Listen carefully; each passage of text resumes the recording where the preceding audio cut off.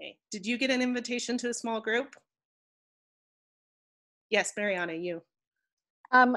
Yes, but I thought we weren't going. Okay, that's fine. Okay. Lisa went. So She went? Okay. Yep. I haven't had a chance to eat anything. Okay. So I need to. Third grade student with Down syndrome. And so I sit next to her and I have to make sure that she understands what she's doing. You know, and that's not always easy to do. So one of my themes is empathy. I have to like know her on a personal level. I need to understand what she's feeling and I need to relate to her. I'm a relator. And then some of the other things I wrote, I need to know her, like I said, on a more personal level. I just need to know, I just have to place her needs in front of my own, you know? So it's all kind of, I don't know what else to say.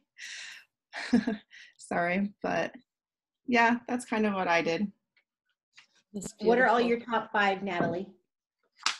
So my first one's responsibility, then there's belief, then I'm a developer, empathy, and then a relator. So I take everything very seriously. I want things done right. I want to make things work. So. I didn't get that. Could you try again? Sorry, Siri's jumping in. Do you have any thoughts on, Natalie, how the belief strength has helped you as your... Oh, okay. Hi, Tina. Hello. Let's get you into a breakout room. Hold on. And they can catch you up and let you know kind of what we're doing. Okay, I'll take care of her. Thanks. Bye. Were you in before, Tina? No. Weird. It's not even giving me the option to send you to a breakout room. Hold on. I have never had that happen before. So I have a question. Down at the bottom of your Zoom window, you should have like a couple of options like mute, stop video, participants, chat, etc. There should be either you can see breakout rooms or there should be 3 dots with more. Yeah. Do you either click on breakout rooms? Yeah. Can you click on breakout rooms and see if there's one that's available? What are you seeing? It says you have been assigned to breakout room or breakout room number 3. Okay. And then is there a link or can you click on that? Breakout room number 3? Go ahead and do that. That'll send you into a breakout room.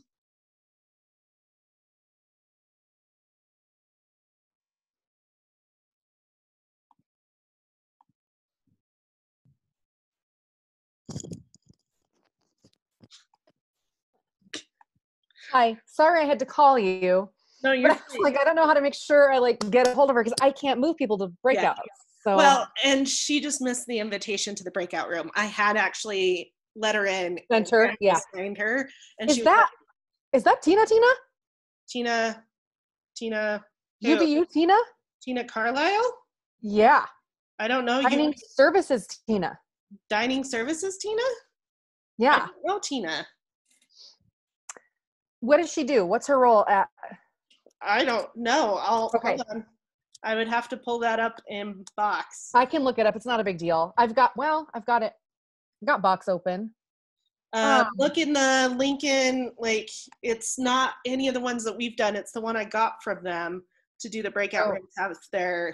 Is that in Box? It should be in Box. Hold on. That's why I'm like, let me find it.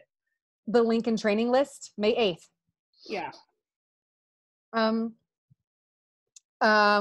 Yeah. I'm pretty sure that's her. Like I know her face and how funny, but maybe I don't remember that being her last name. Maybe she got remarried. Okay. 5th grade TA. Oh. Interesting. Huh. Like I'm 99% sure that that's who I think it is. Okay. Yeah. Did you get some food? Yes, I still was trying to eat, but then she popped on, so I had to keep eating. Okay. Thanks. But your group like needs your help. Oh, they do? Yeah. Okay. So when you get it, like Jeanette, bless her heart, she's like, what do you want us to do again? And I gave her some, and she's their learning strategist. And I was like, oh, honey, thank you. Okay. All right. Send me over. Okay. You should have that invite down at the bottom if you see the breakout rooms. You should Yeah. see an invite waiting. Bye. Okay, bye.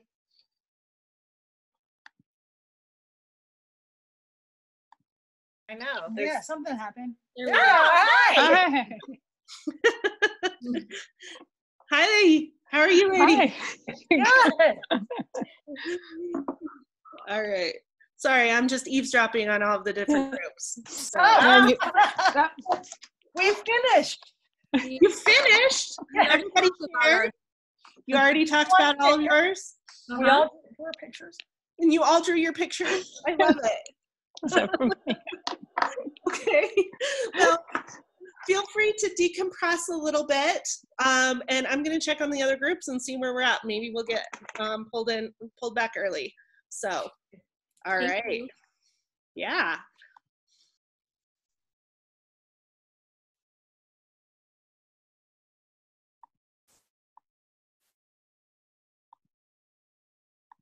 I've noticed that to be true when I think about my life. So that's not just something that said on the Strengths Finder, but I feel like if everyone in my classroom also believed in that, it would be really easy. But I know that's not equally important to everyone. So maybe I could figure out a way to help try to share that vision with students. But will it work? Who knows? No guarantees. I am really clued into what others are thinking and feeling. And I just need to prioritize it. Sometimes when things get really busy, I can tell kids are acting out because they're having a crummy day or whatever, and I don't address it because I'm like, ain't nobody got time for that. We got an agenda we have to stick to. So but I've noticed the times when I do take the time to pull that student aside and really like go, okay, what's going on? We're able to solve the problem. So I think one of my challenges that I want to address this year is figuring out during the really busy times how I can help problem solve when I feel like I don't have time to, and help and really prioritizing the students and what they're going through and really getting through the problem instead of just slapping punishments on them. And then, yeah, that's kind of it. Okay, popcorn, Ashley. Okay, one of my job tasks is the TA supervisor. And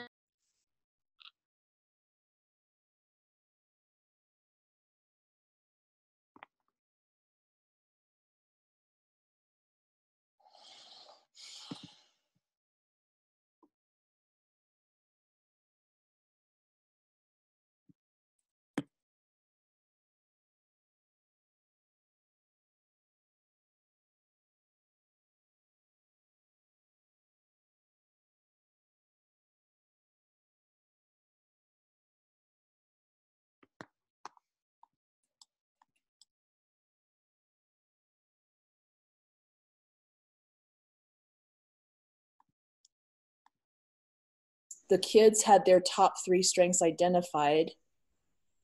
Could that be, or would that be helpful to their special ed teachers? Or would it be helpful even maybe to other teachers and other of their peers to know what their strengths are? I think so, for sure. Yeah. I mean, we have to learn how to adapt to what they're doing. You know, we have to know how they learn. So I think, and it would also be good for them to know, I think, as well. It'd help everybody. And Joy, on the student version, do they only receive their top 3? I thought they still had their top 5. The student version, and Kristen, correct me if I'm wrong, they have 10 strengths total, and I think they focus on the top 3. Is that right? Mm-hmm. But are they told the top 5 with the student code? Because I bought a student code for my daughter, but I thought she had 5. So Robin, there's a student version that's actually the same exact assessment as the Clifton Strengths Finder. It's a student version that's for like high school kids and college kids. And so it's the same assessment. So they have the same 34 strengths and they're given their top 5, just like we are. But what Joy's talking about is there's actually like a junior high, bridge high school version that has way broader categories than even the 34 themes that we're talking about. So like they have explorer or organizer or planner, like, so they're like way broad, and they don't even map onto the 34 strengths. So that one of the things that Gallup recognizes and that we recognize is that, you know, we want to steer clear of using these as labels per se, and just looking at the broader trends and tendencies and perspectives, especially when they're that young, as far as how they might grow and develop into those within that particular area, without saying you are going to be a learner, or you know, you are going to have responsibility. Like, you know, let them still kind of develop that as they grow. So, but leaning into those where they're still kind of naturally drawn. And Natalie, you know, correct me if I'm wrong, you can kind of see where kids are naturally drawn, you know, to certain activities, certain dispositions, certain, you know, they have a certain way of thinking, feeling, and behaving, and those are those talents, right? Mm-hmm. Yeah. So.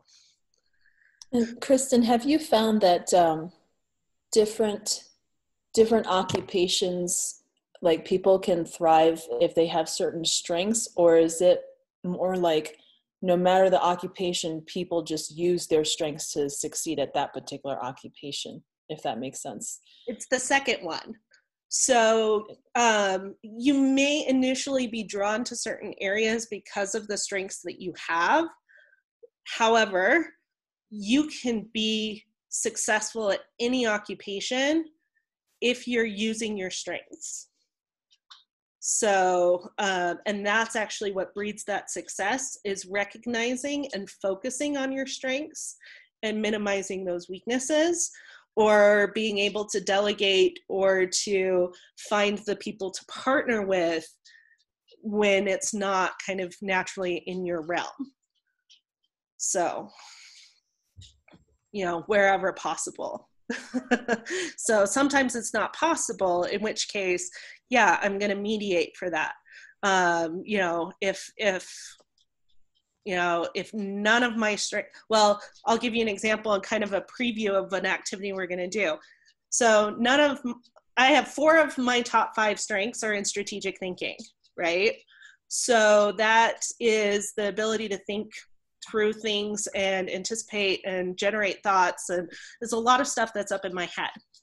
My primary day job is working with people and individuals, so I aim, or I use those themes as a conduit to gather information. I'm still gathering information, but I'm gathering information on the people I'm working with so that I can cultivate a relationship.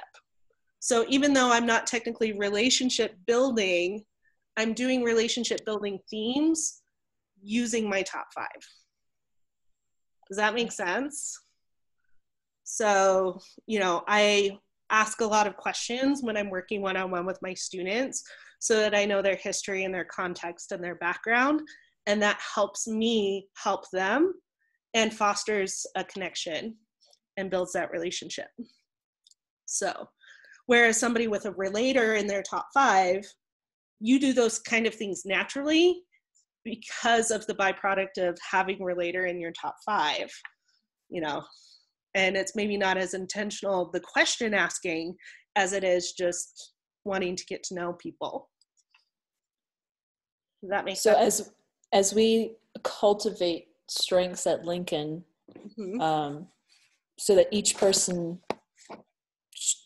develops their own strengths, is that like saying that no matter what job they're in or what role they're in, they'll succeed at it more because they know how to use their own strengths? Yep. And they'll enjoy it more. So when you have those opportunities, if you're a relator and you have those opportunities to connect deeply with individuals, you enjoy it more.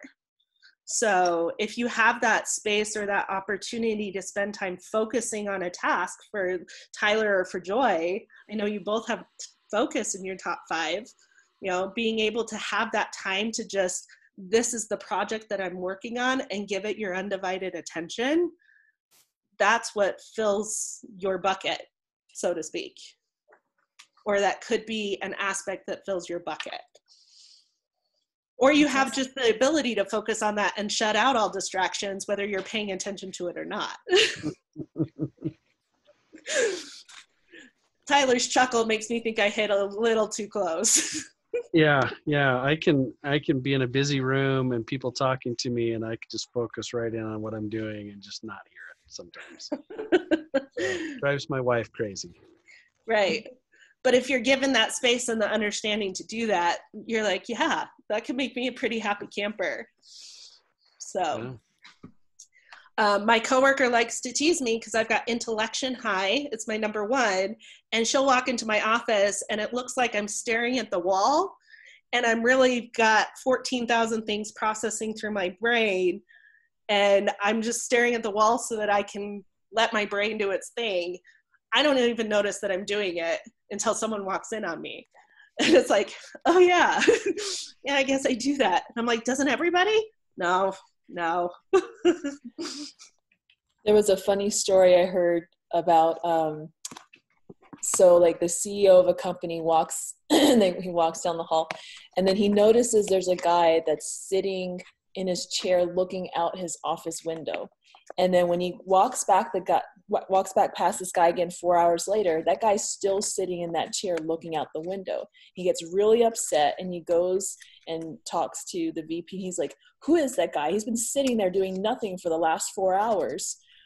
And then the VP goes, oh, that guy. He's the engineer that's come up with our last 3 most profitable projects. And so we let him sit as long as he needs to. And then the CEO goes, find him a bigger window. That is a great story, and that it totally demonstrates strengths, right?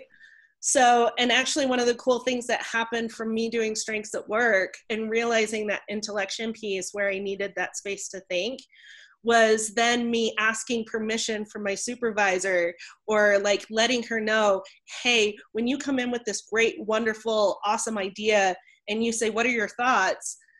I am a much better employee and I can do my job so much better if I say, let me get back to you in an hour. Let me think about it. And the response I will give you in an hour will be 100 times better than if I'm asked for a response on the spot. My response on the spot's good, but give me an hour and I'll have processed different pieces of it that then I can put into picture for her. And she's recognized it too. And she's like, that's awesome. Small change of just saying, let me get back to you in an hour at the end of the day. Huge difference in just how much even I enjoy my job. So I'm gonna go check on the other rooms. Are you guys pretty much done, would you say? Okay, I think we're getting to that point. So we'll see you back in the main room in a second.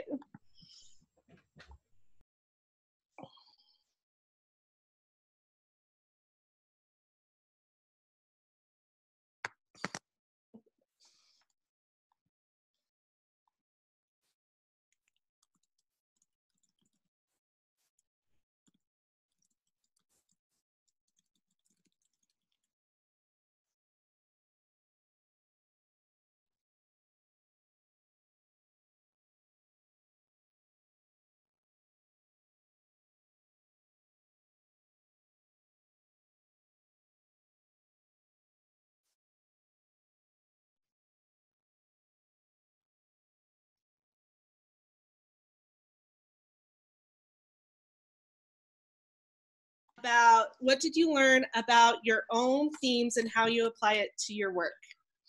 What did you learn? That I do it every day. Without even thinking about it. Okay. Anything in particular you do every day, Sherry? What do you do every day? Well, I have to differentiate because I teach special ed. And so I have to be a learner both for myself of how to teach students as well as learning how each student learns and what their abilities and their struggles are. And then I have to be strategic about how I teach them.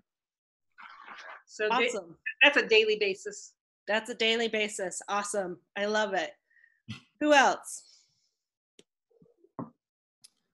I talked about multitasking. I'm a first grade teacher and I'm constantly multitasking. And then I multitask at home as well. So we just got a new dog. So now I'm like, whoa. So like a new child. Yeah, it is Yeah. like a new child. And which themes does that relate to, Melissa? Well, I kind of talked about, I kind of related it. Well, I want to show you my picture first. Yeah, let's see the picture. So this is a picture that I drew by myself.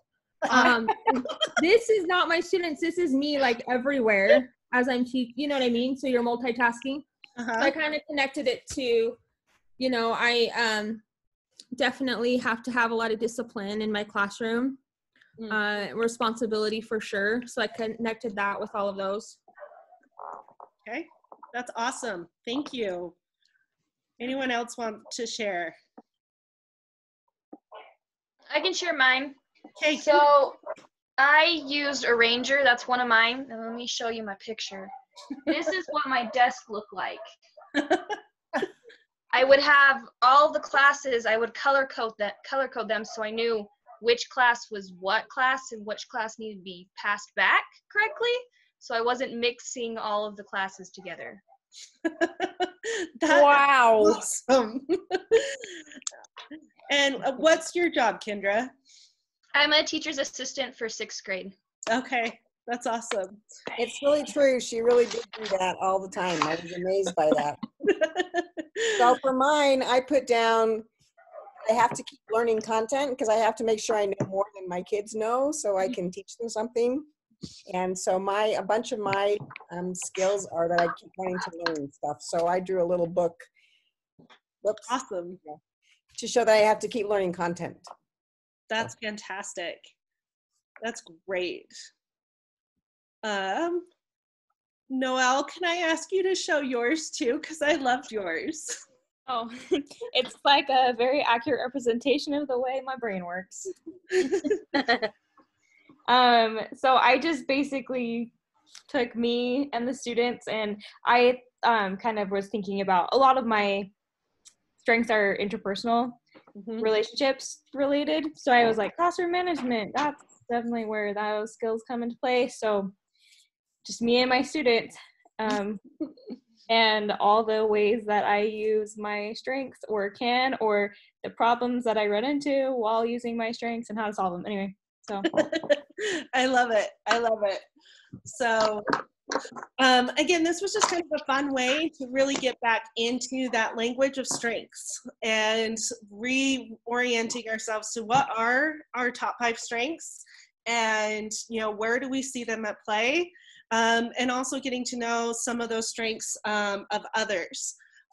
So, you know, this was great for us to really share, you know, that part of the activity. So our second activity is going to be done again in kind of some randomized groups. And I'm banking on mathematics to be in our favor right now, because I want you to do two different things. The first is I want you to seek out and connect with someone that has a different theme in their top 5.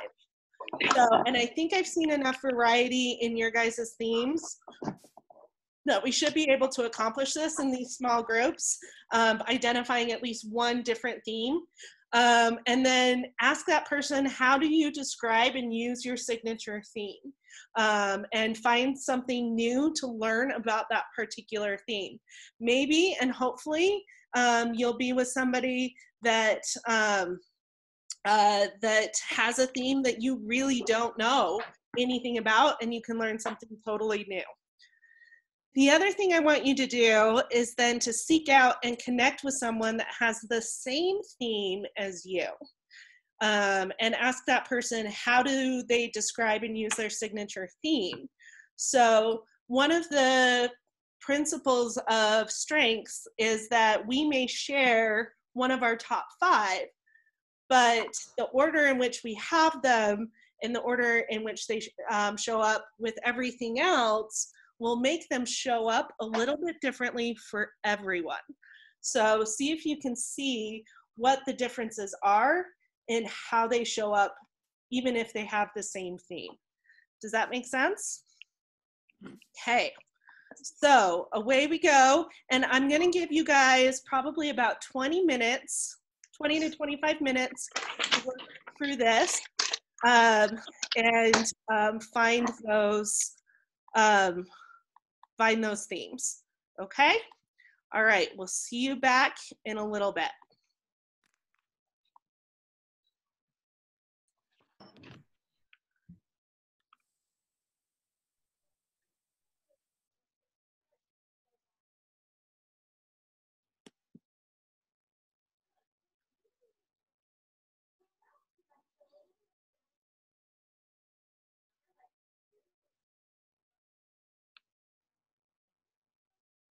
All right, Peter, did you get your invite? No. Okay, down at the bottom of your screen, look for breakout rooms. Mm-hmm. Click on that. It should say that you've been invited to breakout room 4. Uh-uh. Huh. Okay, I am gonna move you to a different room. Okay. Let's do that. See if you get that invite. So maybe again, go down and click on breakout rooms. Yeah, I'm clicking join breakout room. Nothing. Nothing. Oh, awesome. Hang on, that's weird. That is super weird.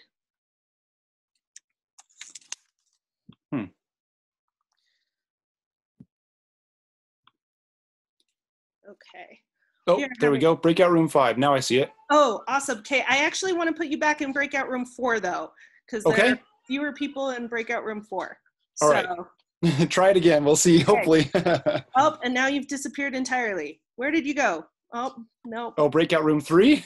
No, I want you in breakout room 4. 4, perfect. All right. Thanks, Peter.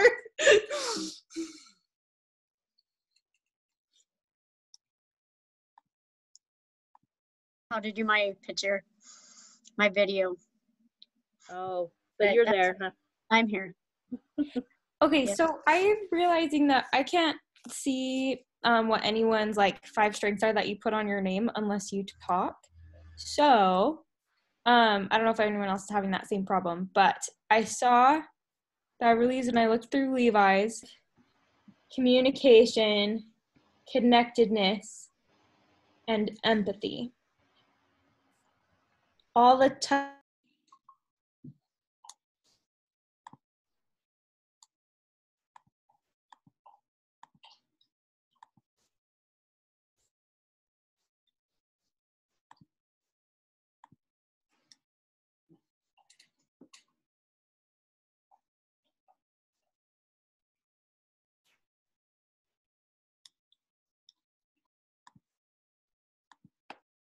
Work and it doesn't, then we are able to go ahead. So I feel like I have to be overly prepared so I can go with the lesson or to the side of the lesson. And that's your oh my gosh, I'm doing like a mini session here, but that's your learner and your strategic as well. So that learner is like, I need to know everything so I can impart that information to my students, but also that strategic, you're thinking, okay, whatever ends up happening, in order to be adaptable and to be able to pivot.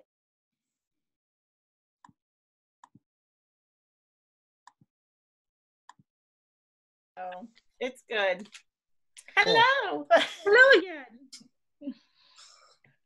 So the Kristen, three of us you're have- the only person I see who has 3 of the same as I do. That's amazing.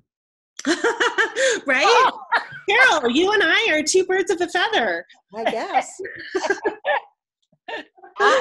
There's only one common one, and that's positivity. And everyone else has all different. We're not matching anywhere. Yeah. Wait, Jeanette has intellection. Oh, you do too? Oh, I couldn't see. And she has Hey, learner. maybe we should ask about the one you were asking about, Ashley. Believer. Believer. Right. What is? Am I saying that wrong? Belief. Belief. Yeah. Explain So that. belief is super fun. Is that something that you have, Ashley? Yes. Okay. So tell me if I am right or wrong, but belief is that ability to identify things that truly matter and act in a way that aligns with those values or beliefs. Yeah. Yep, I can see that. Yep. So I was doing a training with somebody, and I had like a bottle of water, and I threw that bottle of water in the trash, and a person in the training got up, walked over to the trash, pulled it out of the trash, and put it in the recycle bin. And I went, oh, do you really care about the environment? And they said, yes, absolutely. And I said, and do you have belief in your top 5? And they went, yeah, I do. So, because that was just one of those actions that I could see. If you have true belief, you're acting in accordance to align that belief into what you do. Very good. Okay. Does that help? What is I like that, Ashley. I want that. Restorative is another fun one. Restorative looks for potential pitfalls or problems in an attempt to solve them. So folks who have restorative high are my problem solvers, because they're looking for potential problems even without thinking about it. So does anyone else have restorative? No. No? Oh, okay. I have that one too. Mm-hmm. That's actually a fairly common theme in Lincoln Academy as a whole. I've seen quite a few of those today. Okay. So maybe not in this group, but you're definitely not alone. So. Wow. So, Kristen, I have a question. What if I don't really like mine? Oh, good my gosh, you really are 2 peas in a pod, because I hated mine. Because they seem so self-centered. Like, it's all for me. Like, I want to learn. It seems really self-centered. So, I would look at your insight guide for some feedback. Have you had a chance to look at that yet? I have, yeah. Okay.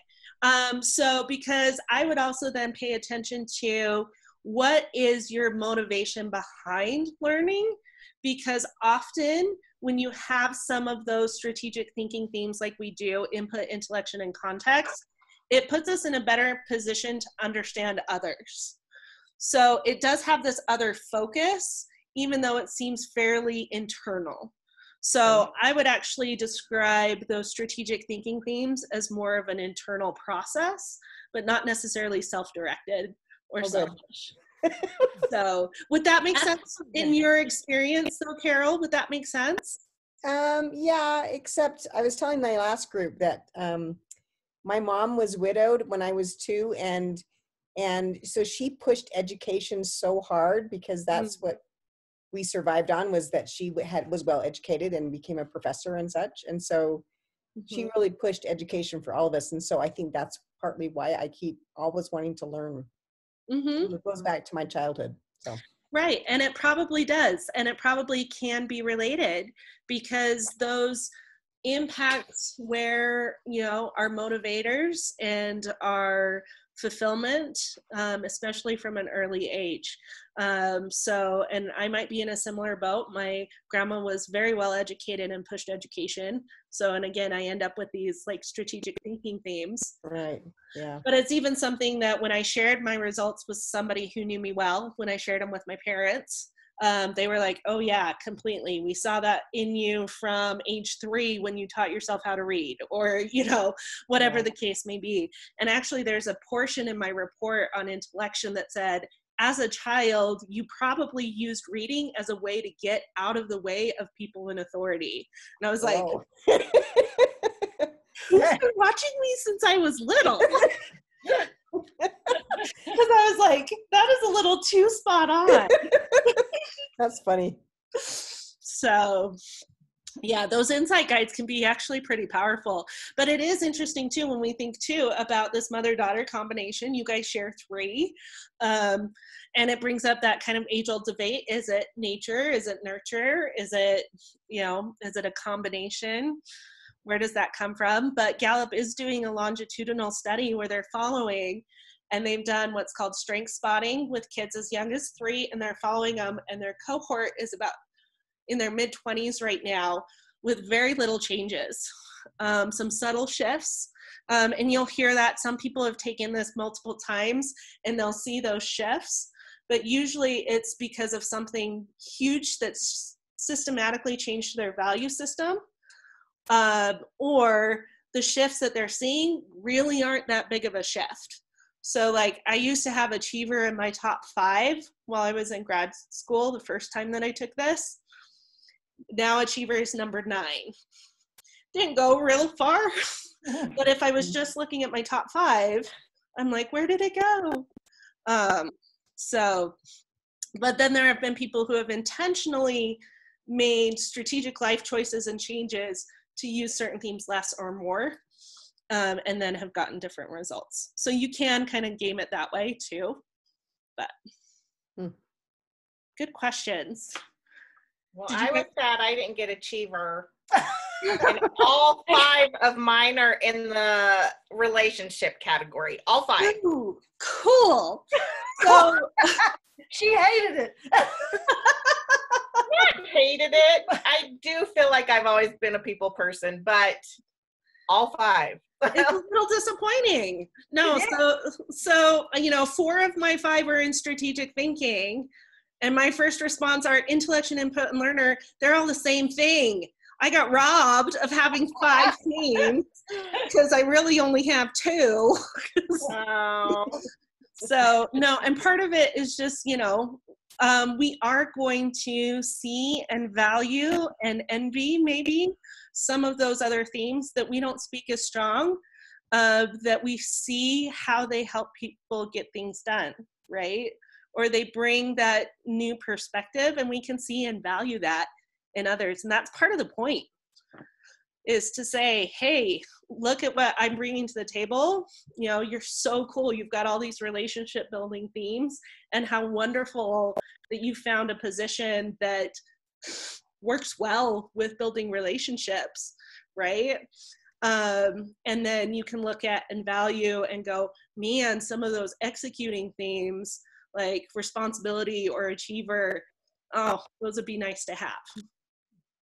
So can we develop different themes in our lives? You can work on it, or is it? The question is why? Why would you want to or need to? That's really the question. Because I would be known as an achiever. Why is that better than a relator? There is no better, right? Well, ideally, would we want to have all the strengths? And actually you do. So it's just rank ordering which ones come most naturally. So even if they're down at the bottom for you, that doesn't mean you don't have them. It just means you may need to be more intentional about how you call that into play, right? So, so for example, I have woo. It's my number 34, which is winning others over. I don't walk into a room and exude like the charisma that you would find with somebody who has woo in their top 5. So in the morning session, woo got brought up for two guys, Mr. D and Corliss, and I don't know if you guys know those guys. Yeah.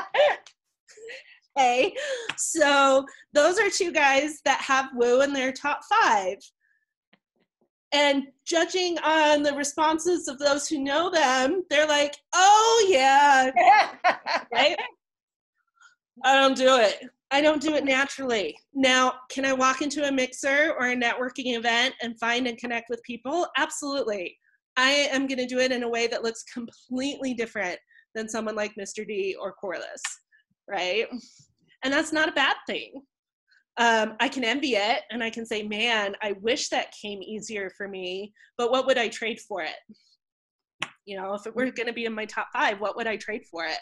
And there are definitely days that I'm like, take my strategic thinking, take my input away from me, and I would trade that for woo in a heartbeat.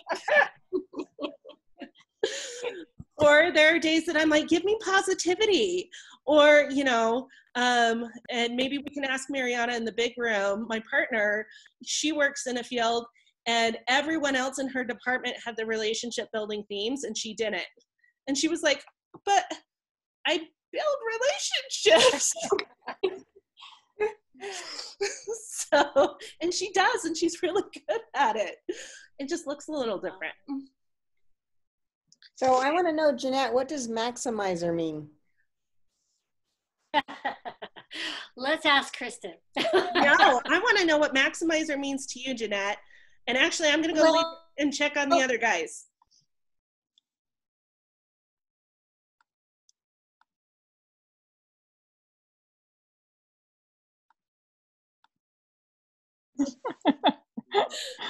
Yeah. Uh-oh, people are on their phones. Is this a good sign or a bad sign? It's our reports. Okay. So the one that you and I share was harmony, right? Yeah.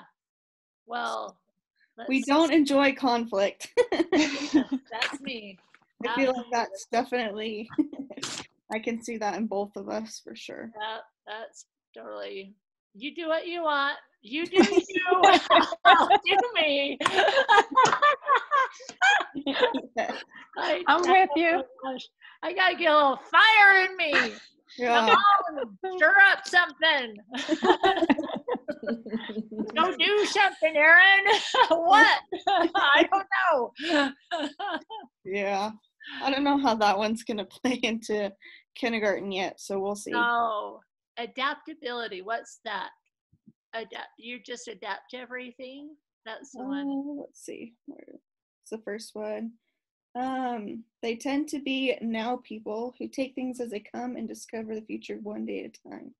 So it's the opposite of joy. Yeah. We're go with the flow type of people. Which is probably why mine are at the bottom of your list.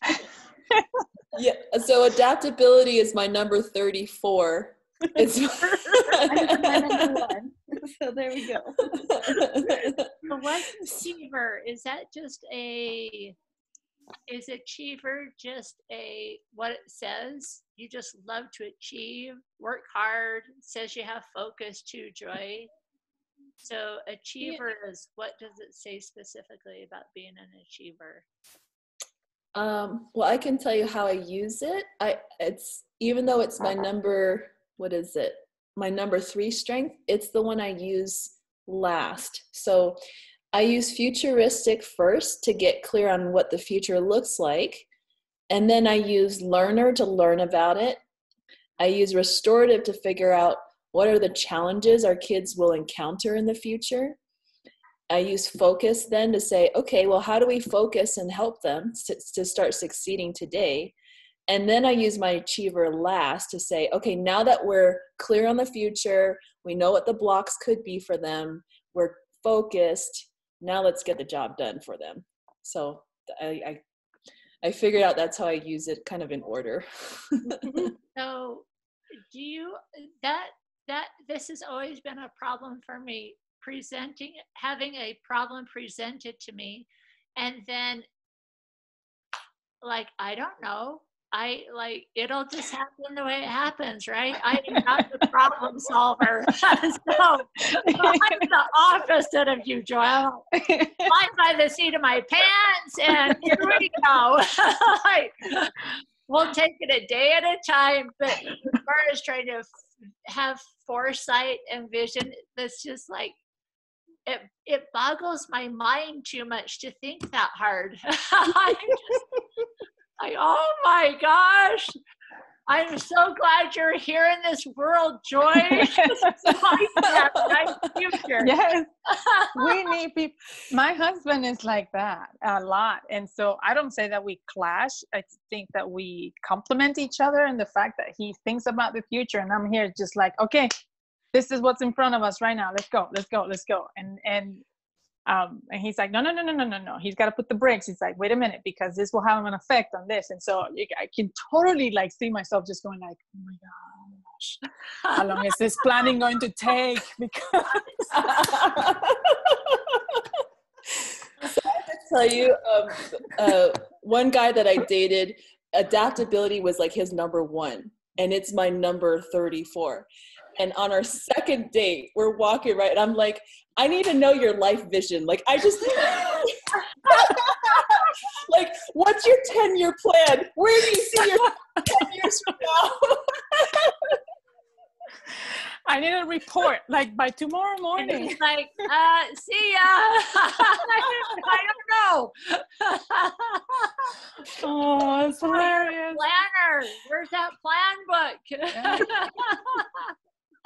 Well, and see, but how awesome is it that you guys can find those partnerships and that complementary nature, right? So if it's like, I respect and understand that he is not going to have that 10-year plan. So, right? Like, so if this was a conversation, but of course it comes up on a first date or second date, right? But, Wait, you mean that's not typical? right?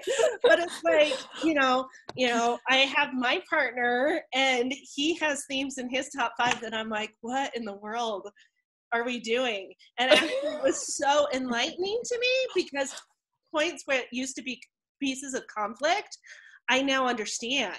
And I'm like, oh, I don't get it, but I get it, right? Yeah. So, Yeah. you know, if Amy and Joy are then tasked work together on a project, ooh, what's that going to look like, right? Joy would not be happy. No, Well, Joy would not. pre-strengths conversation, maybe not, but post-strengths conversation, maybe we break it up and Joy says, I do the visioning and let's, you know, here are some anticipated problems that I know Amy's going to be able to handle and roll with. And, you you bounce off each other in that way, right? So very true. Yeah, absolutely. I mean, that's like a dynamite team to be able to do that. Right? Yeah, because I'm so grateful for my strong adaptive friends, because like if I'm all planning and let's say something doesn't go according to plan and then I have a meltdown, my adaptive friends are like, we've got this, come on, let's deal with it as it is right now. I'm like, okay, now you're in charge. Like I need to emotionally recover and plan for once we're recovered. But right. So yeah. And vice versa, the adaptability people sometimes need someone to come in and impose that structure and say, this is what needs to happen in order to like move things forward instead of always being in the now, right? But recognizing the time and place and recognizing the value of both. One of my favorite clients that I worked with, she came to me and she's like, Kristen, I need to be more productive. And I said, okay. And we looked at her top 5 and she has adaptability and a couple other themes. And she's like, yeah, my boss, she blocks off 3 hours every day that she just cruises through her emails and she gets all this done. So like, I'm thinking if I get up an hour earlier and I block off that time, and I'm like, whoa. Like, that's not normal for you. That's not natural for you. That's something that Joy would do or something that her boss would do because they have focus in their top 5. And I'm like, there is nothing wrong with being adaptable. In fact, it's gotten you to where you are working in our student conduct office. You roll with, whatever needs to be rolled with. But when it comes to email, if you sit down and try and do 3 hours like this, you make yourself crazy and it's not going to last. You got to lean into that strength and make it work for you. Like, oh my gosh, mind blown. So we spend the next 3 weeks looking at productivity tools that are meant for people with adaptability.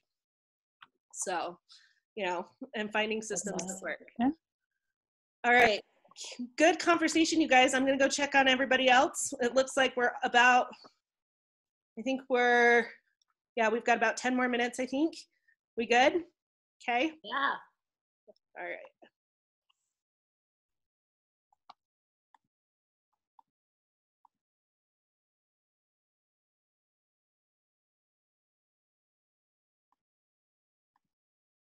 Responses on how we did, it was like 95% so happy with it. So are you, Kristen, are you done?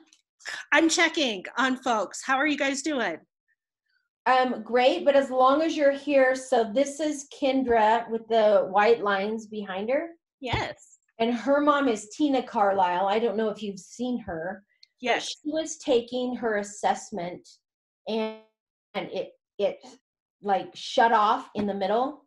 Ooh, okay. And she can't figure out how to either get back on and continue or to start over. She's completely lost, but she doesn't have her 5 yet. I told them I'd tell you about it. Okay, and that's Tina Carlisle?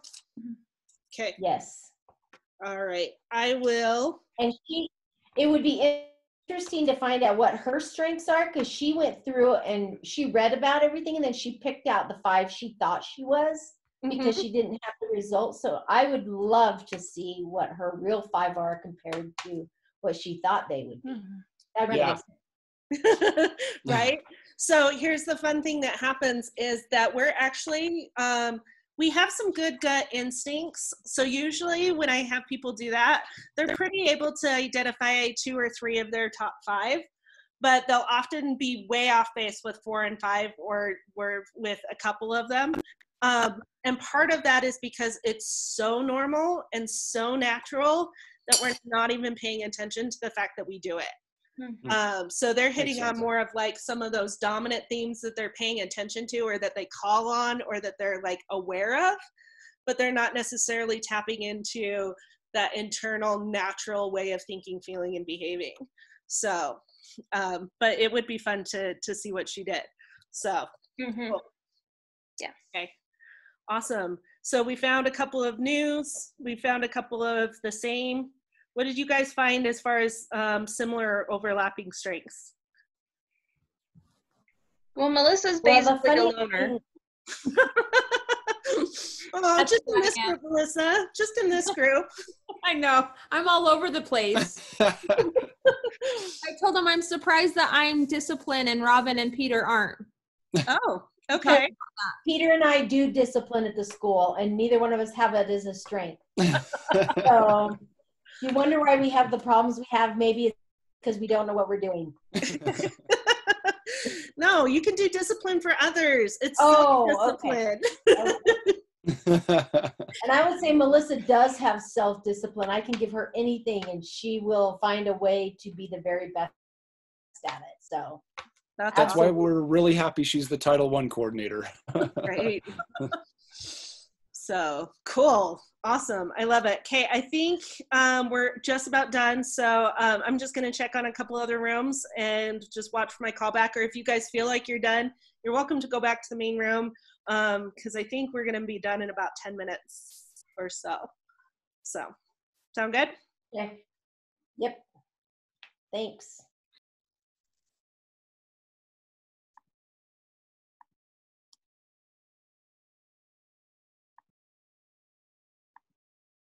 Be able to accept unpredictable events in your life on the basis of sheer faith. Perhaps you sense there is a force greater than you at work in the world. Occasionally, you can live with not knowing the exact reason why something good or bad happened to you and not to someone else. Instinctively, you may be determined to make the acquaintance of certain individuals you identify as seekers of truth. Perhaps you are attracted to people who ponder philosophical questions such as, what is the meaning of life? Or what is beauty? Or what constitutes wisdom? Or why do bad things happen to good people? Or why should ordinary people like me even ask these kinds of questions? By nature, you might be determined to do good for people and or the environment. Perhaps you are puzzled by people who cause harm without realizing they are hurting themselves. See that so much with my students. Moving. It's very likely that you occasionally sense that you are part of something bigger or more important than yourself. Maybe this conviction influences choices you make in life. Chances are good that you sometimes sense a special bond with certain individuals regardless of whether you've met them. Perhaps time or distance does not prevent you from feeling closely linked to specific people or the lives they lead. Super interesting. Yeah. So it almost seems like you connect with people because of their, like, what they think and how they feel. And I connect with people just because they're people. And yeah. everybody should be treated equally. Yeah, I really see the correlations between that one and your the way your harmony, was it harmony? Yeah, harmony like go. Yeah. Probably have to figure out what this one aligns with. I feel like it aligns pretty closely actually with my harmony one as well.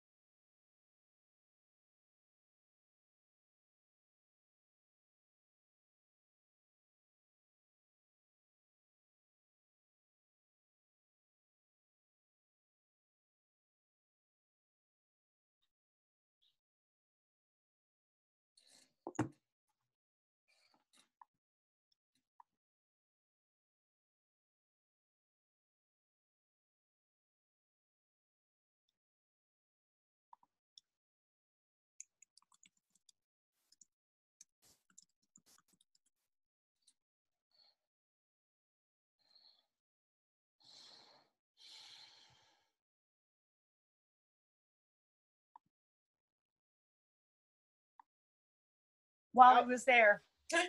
Hi. He made that decision out of positivity. Yes, yes. Let's bring it back in quick, girls.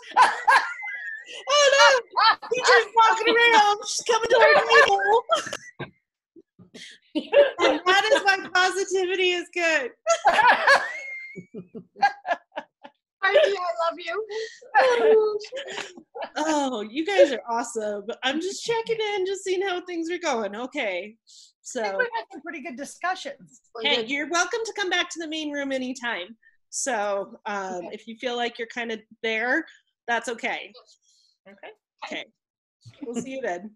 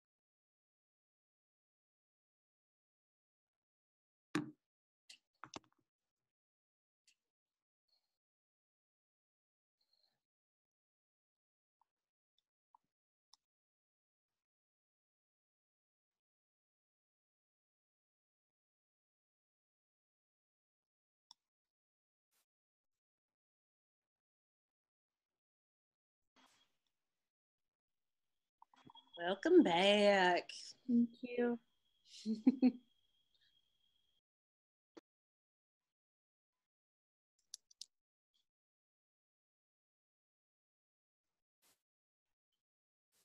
So Kendra, your mom is Tina, right? Yeah. So the ones that she picked, so she just went through and picked like her top 5, what she thought was? Okay. So how fun. I love it because she put up like adaptability and arranger and some of those. So Harmony was one of them. Yeah. Cool. Okay, we'll figure it out and get her to finish. Okay. So, because you've got arranger and adaptability in your top 5 as well. Yep. Awesome. Welcome back, folks.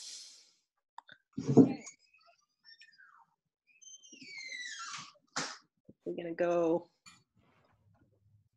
All right, there we go.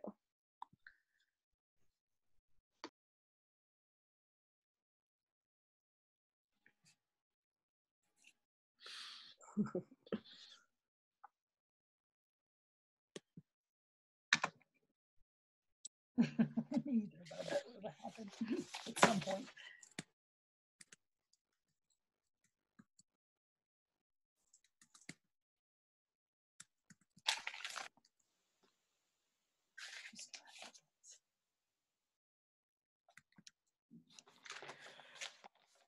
No, you do have this. You really do.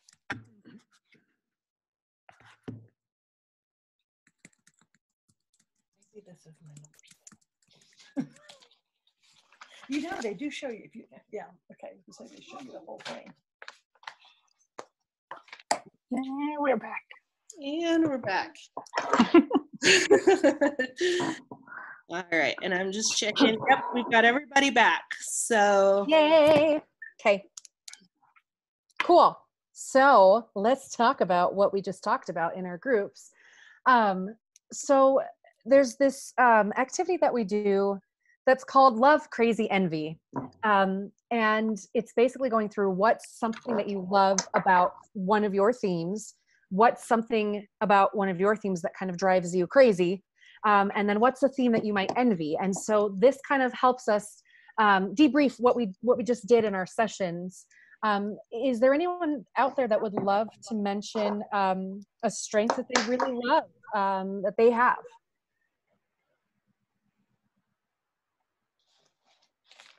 I will. I have Okay. relator, and I'm Okay. really glad that I do feel like I can. It doesn't matter the person, and it doesn't matter how different we are. I can always find some way to relate with them.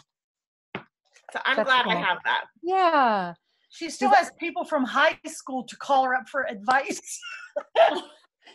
And that's amazing. That's amazing. That's great connection. How about, does anyone like envy relator?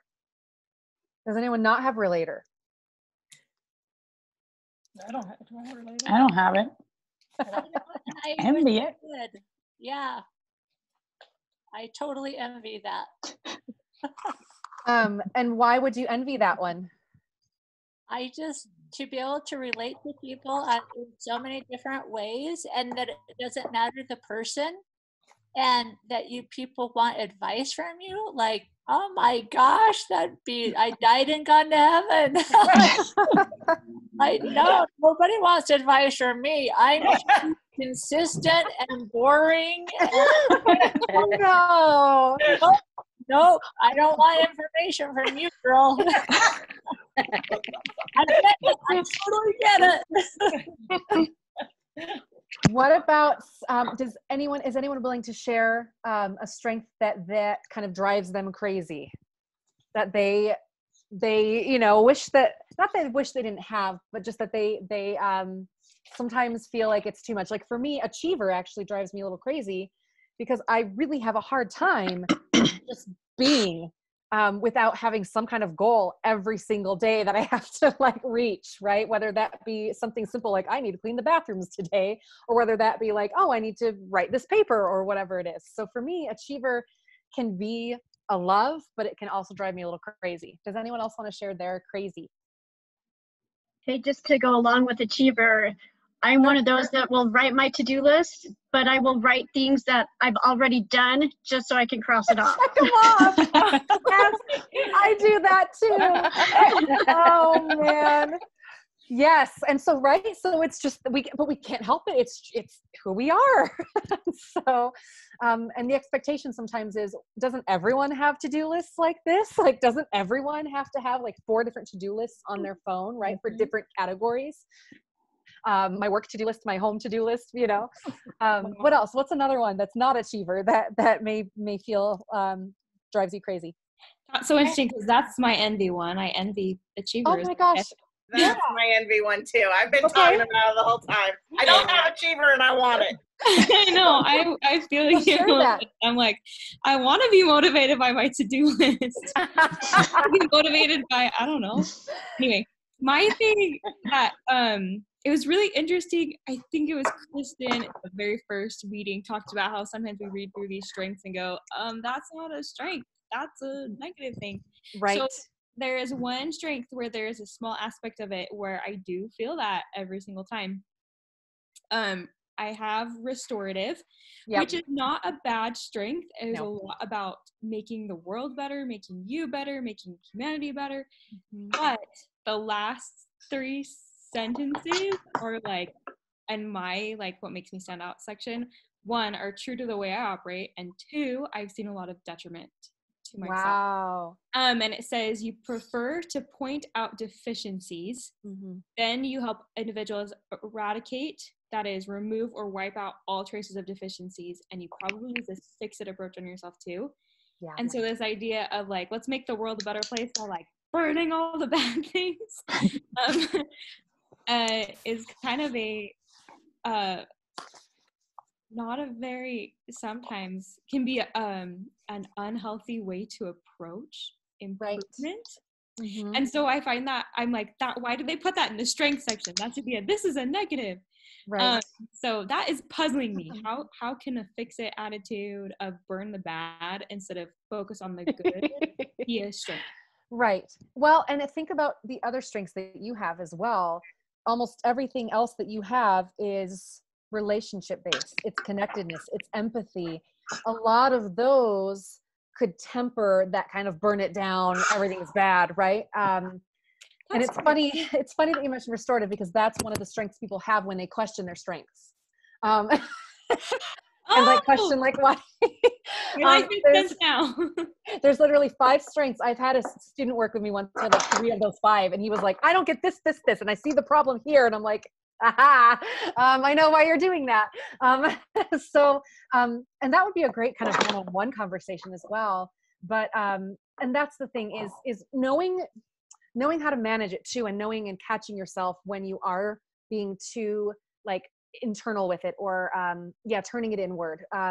That's something to be wary of when you do have restorative. But I think allowing yourself to tap into that harmony and that connectedness and that empathy, holy cow, using that to drive the restorative rather than letting yourself kind of fall into the negative trappings, you've got such great things to buffer that. Anyway, but yeah, so does anyone feel like they are envious of restorative, of being able to see a problem and get to the solution? Because there are some strengths that would rather run away from the problem rather than addressing it head on. So is anyone wanting something like that? Is that something someone that might envy?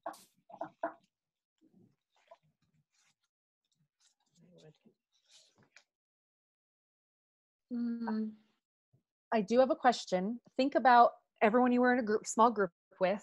In my group, there were great questions about, can you tell me more about what futuristic is? Or tell me more about what is this connectedness? Do you feel like out of your small groups, there was something when that person was talking about their strength that you did envy, that you were like, oh, I wish I had that, other than something like achiever, right? What other strengths are there that you heard from others and kind of heard their description and thought, oh, that's really cool. I wish I had that in my top 5.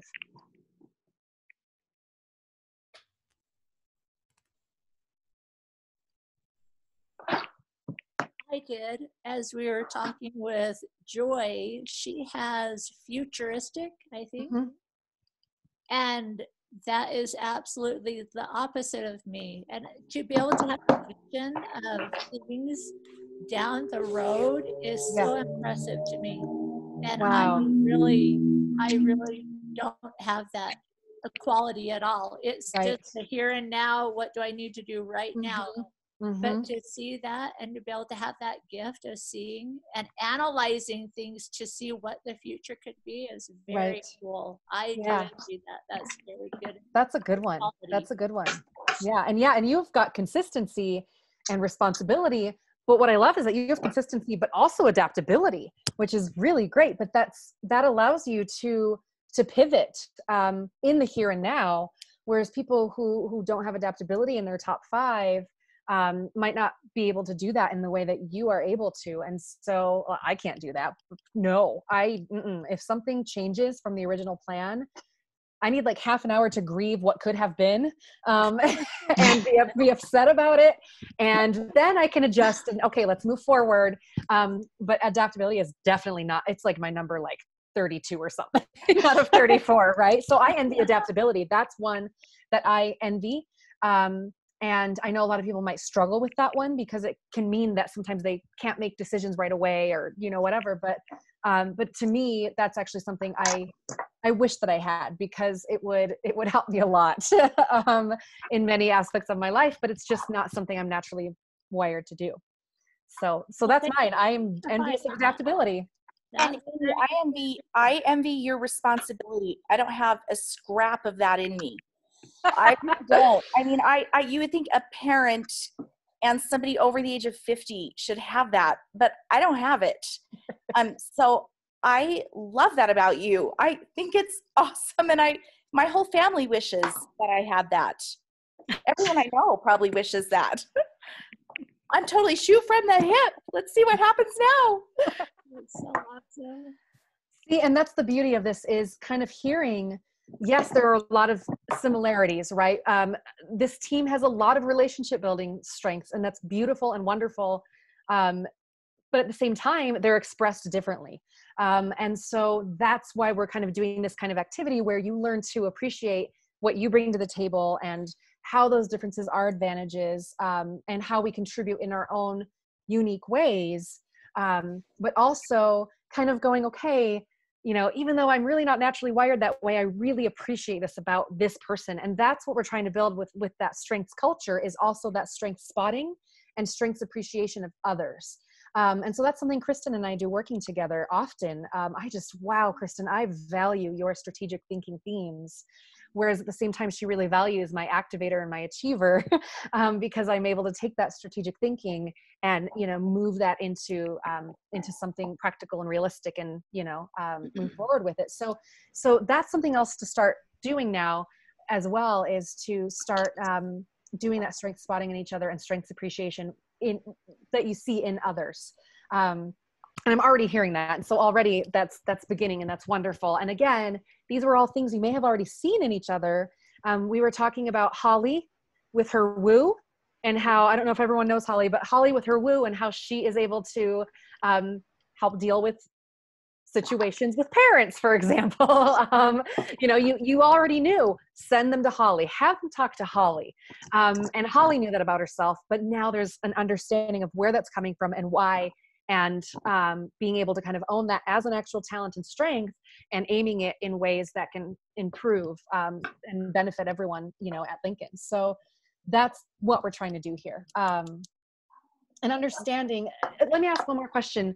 If a couple of people could answer, do you feel like hearing from others about what their theme meant helped you understand a little bit more about that theme, or about kind of how it fits into the bigger picture? Yes, absolutely. Yeah. How did you feel, Tina? What did you feel? Well, it made me realize that I have more strengths than just 5.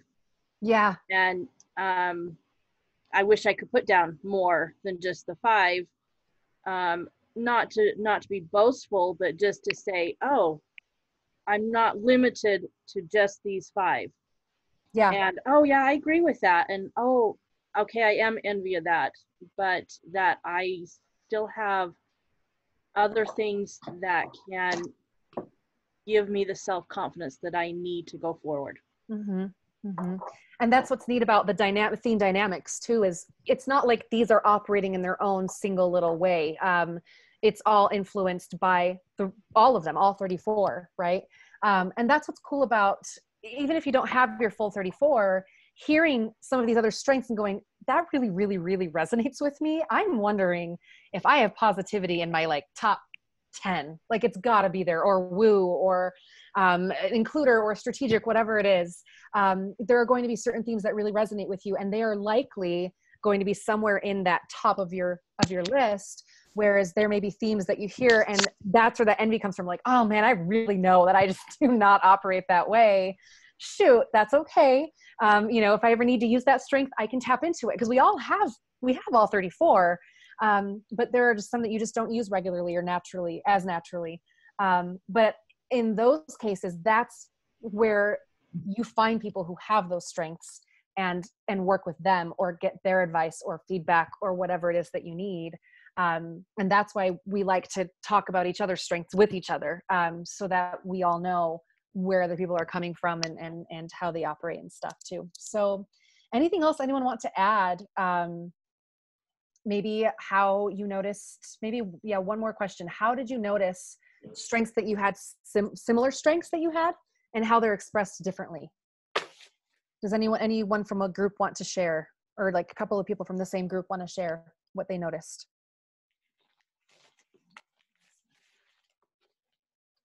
Well, let me go. I noticed something that I didn't realize I had instilled in this until I talked to Kendra, my daughter there, that I'm an arranger, and she put down that same skill. And it wasn't because I really taught her that, because she didn't go and do the things that I did when I was catering and being in charge of groups, but somehow that skill set has instilled in her as well, and that's one of those strengths that she chose.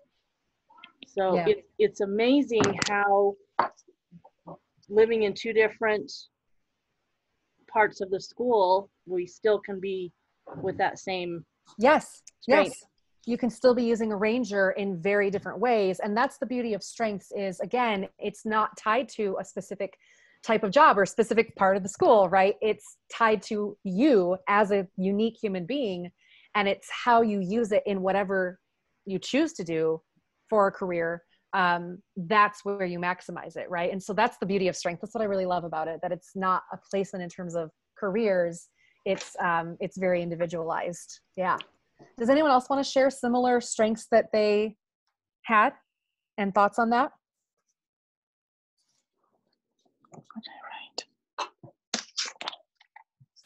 I thought it was interesting in the first session, Tyler and I have 3 of the same strengths in our top 5. And we do, we do pretty different things work-wise. Mm-hmm. And so that kind of tells me like my passion. One strength that Amy mentioned is futuristic. That's one that was different. So I've kind of led in my career with my 4th strength, which is futuristic. And then I use the other 3 to back it up. Yeah. And so it seems like we can use our strengths in different order, to do different things.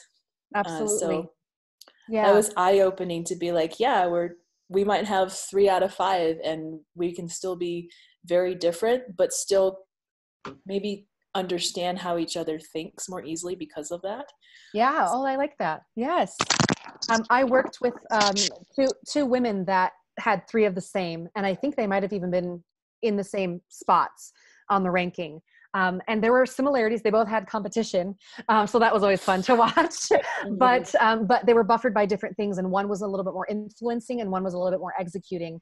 And it was interesting because there were similarities, but then they operated very differently as well. And so, and had strengths in different ways. And I like how you said, so here's the thing with strengths as well. Yes, they're listed in this order, right? But again, with life changes, with career changes, they may shift out of that order. So sometimes it's a little easier to draw like a little pie chart with 5 slices of pie and just write all of your strengths there, rather than seeing it as this 1, 2, 3, 4, 5. You're seeing it as the whole, right? And so then it's a little bit easier to kind of picture those dynamics rather than really operating under that ranked system. So that's just a suggestion to kind of help visualize what we're talking about as well. Yeah. Anything else anyone wants to share about what they talked about in our group? I can share really quickly. 3 of the 4 of us had Achiever in my group. And we joked about how, yeah, we're the ones who may be working through the summer, or just kind of checking things off that list, getting things done. And we are that way. And so that was something we joked about, but all of us our Achiever was expressed differently. But we all felt the same way with like the stamina and, I think the other 2 people had Achiever and responsibility. So theirs looked different than mine because I don't have responsibility. Does anyone else want to share? I'd love to hear from more of you.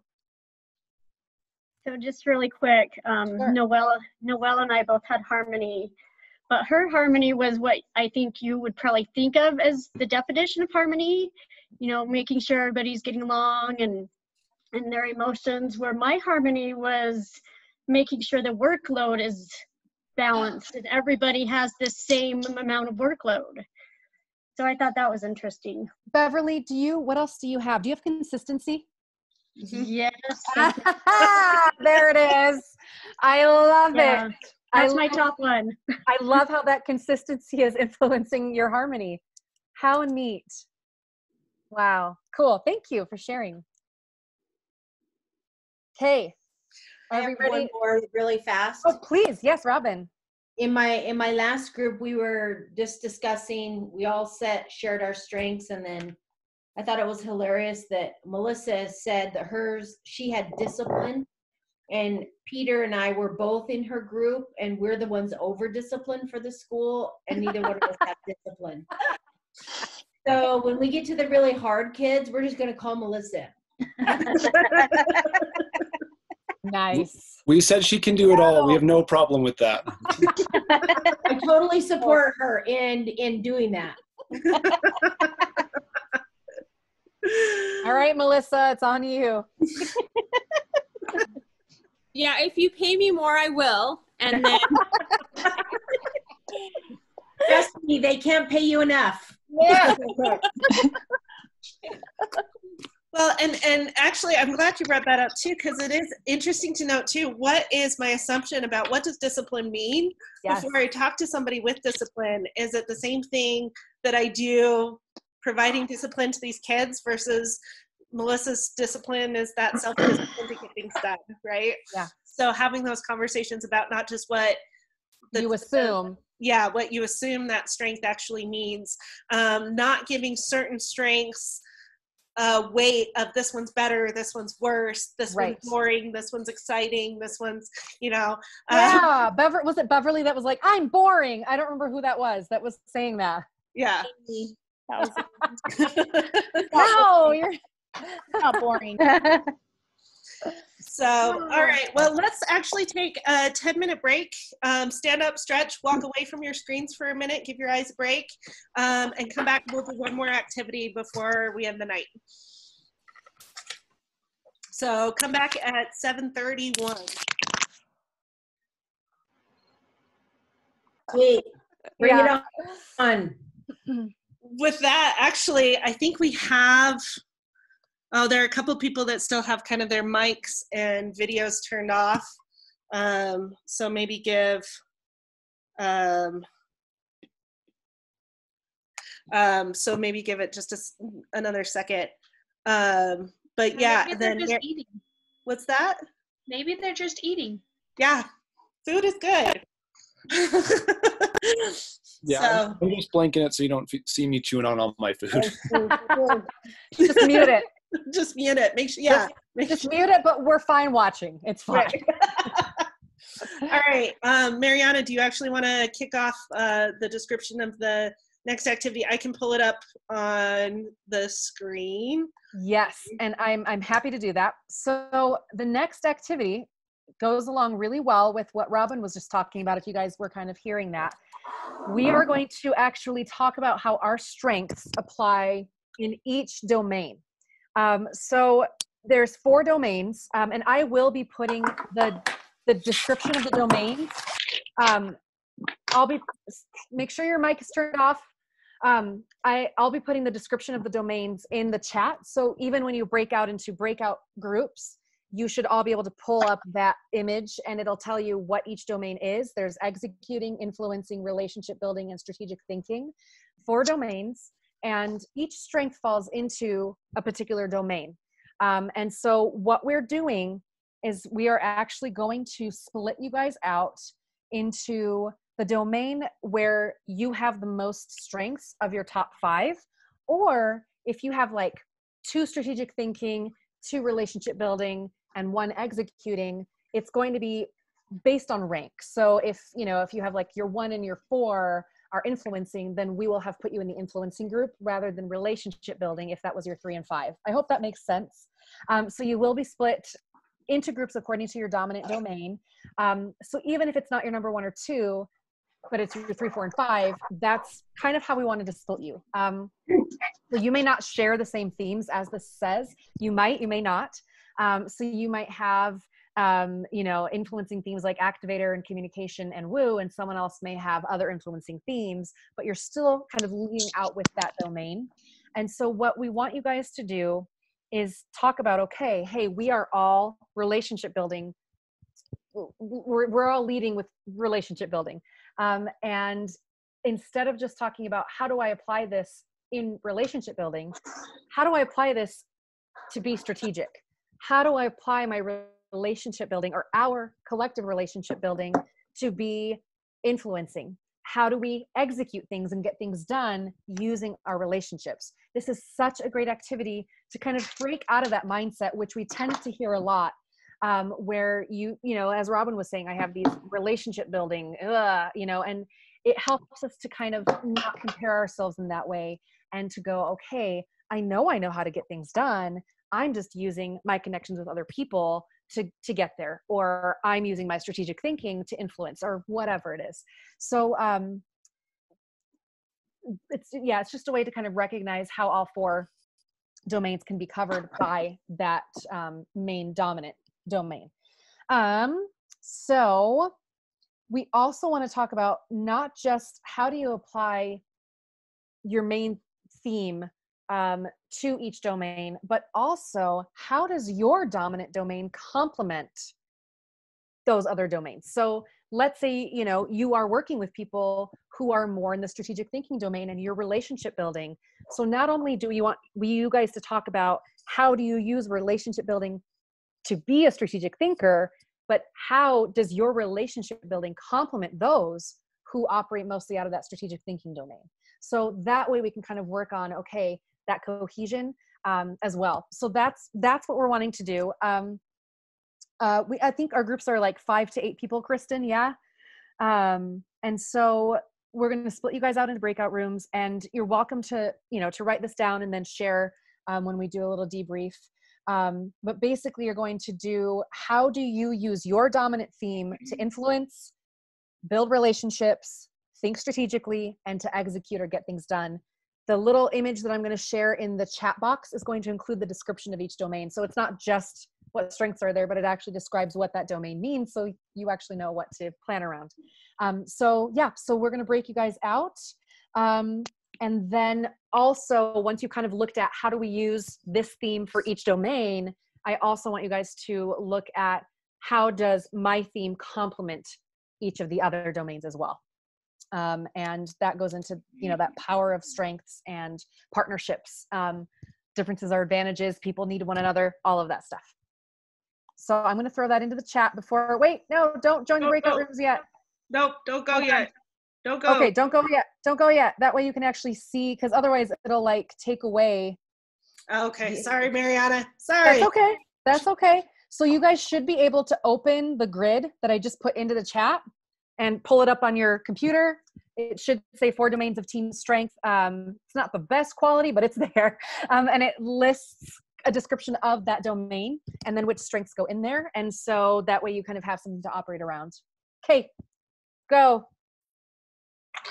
And if you lost that link to the invitation to your breakout room, it's down at the bottom. So, yeah.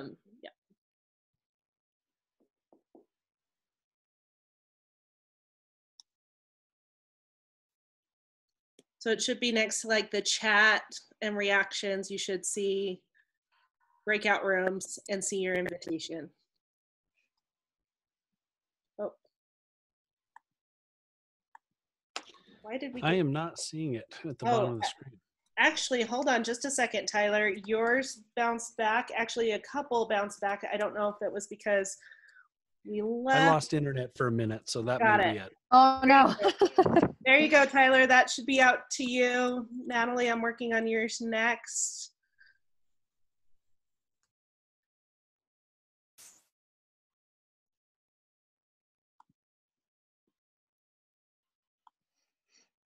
And Beverly, I've got you next. There we go. Now we've got everybody assigned. And then Jeanette's. Jeanette? Yeah, just give me a sec. Okay. So you're wanting me to just join myself to whichever group? No, you should have had an invitation to a strategic thinking. Yep. Got it. Okay. Okay. I think, okay.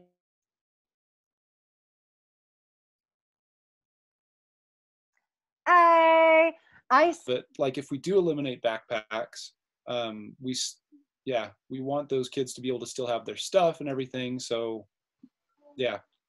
So Kristen, we've been talking about how we are strategic, the strategic people that are going to help get things in view for this next year. And then how we'll use the other people in order to put it into practice. The ones who care about the influencing, right? And who are really there for that. And the executors of these. You got to come up with the ideas first. We were saying all our brains are like, oh, how do we do this and this and this and this and this? We're already like, ah. Yeah. Yeah. Peter, are there legal consequences if somebody gets COVID at school? Can the school be sued?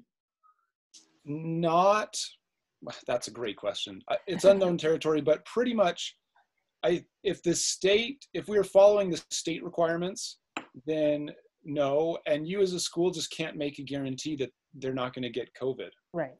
So you send out a waiver to all the parents saying, we'll do our best, but. Yeah, and we really say, and I think there are going to be some parents who completely opt out of it, and so we have to kind of have a program for that in place too. Yeah, because some are seriously concerned about underlying health issues in their family and things like that. I have 2 students that I know won't be at school until there's a vaccine. Yeah. So, but if they don't attend in person at all, can we just say you have to homeschool then? Not even online? Nope, we can't do that. Oh. So we still have to provide some sort of structure for them. Yeah, so it's, wow. Yeah, it's pretty tricky. But we also have to have a structure in place for, like Carol, say you do get COVID, you're out for 2 weeks. How are we going to keep your students kind of functioning? Can you do stuff from home? Or you were with someone who had COVID and you're self-quarantining, right? Right. Then how do we continue that instruction for the kids, because that's in the best interest of them while you're sitting at home? Oh my gosh, that's such a nightmare. Yeah. So, yeah. I just flew back from Virginia, and when I landed, I turned off my phone off of airplane mode. There was a text from my husband saying, oh, you can't come home because I'm under 14-day quarantine because my sister just got COVID and she was just here.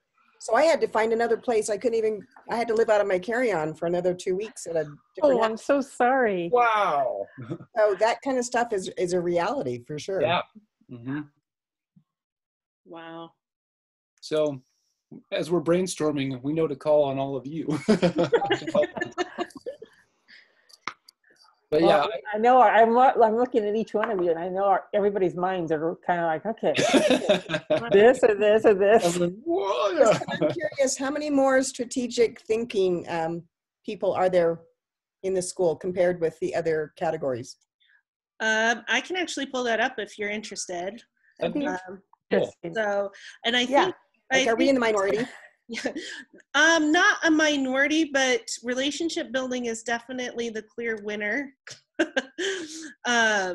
So let's see. Does that show you the team strengths grid? Is that what you guys are seeing? Yeah, So it looks like relationships and executive is the strong part. Right. So 39% of the Lincoln team has relationship building in their top 5, 32% executing, 19% strategic thinking, and then influencing is 9%.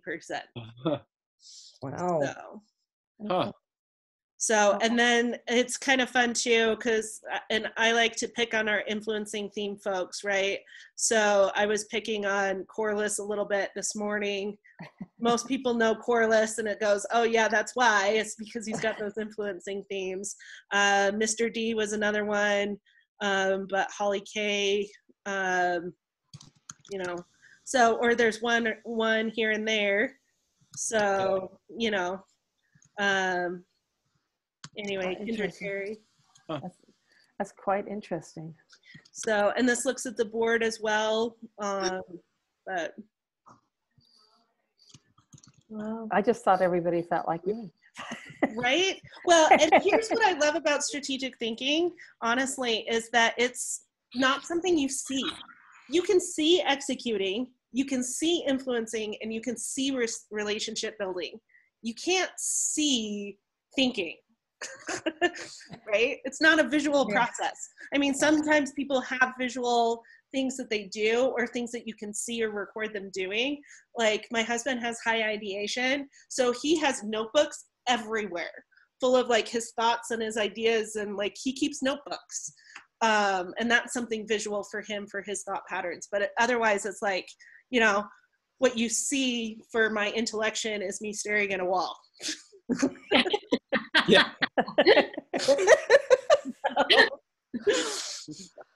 But, you know, it's like, I promise I'm being productive, and I promise you want to give me that time to think about things, you know, stuff done.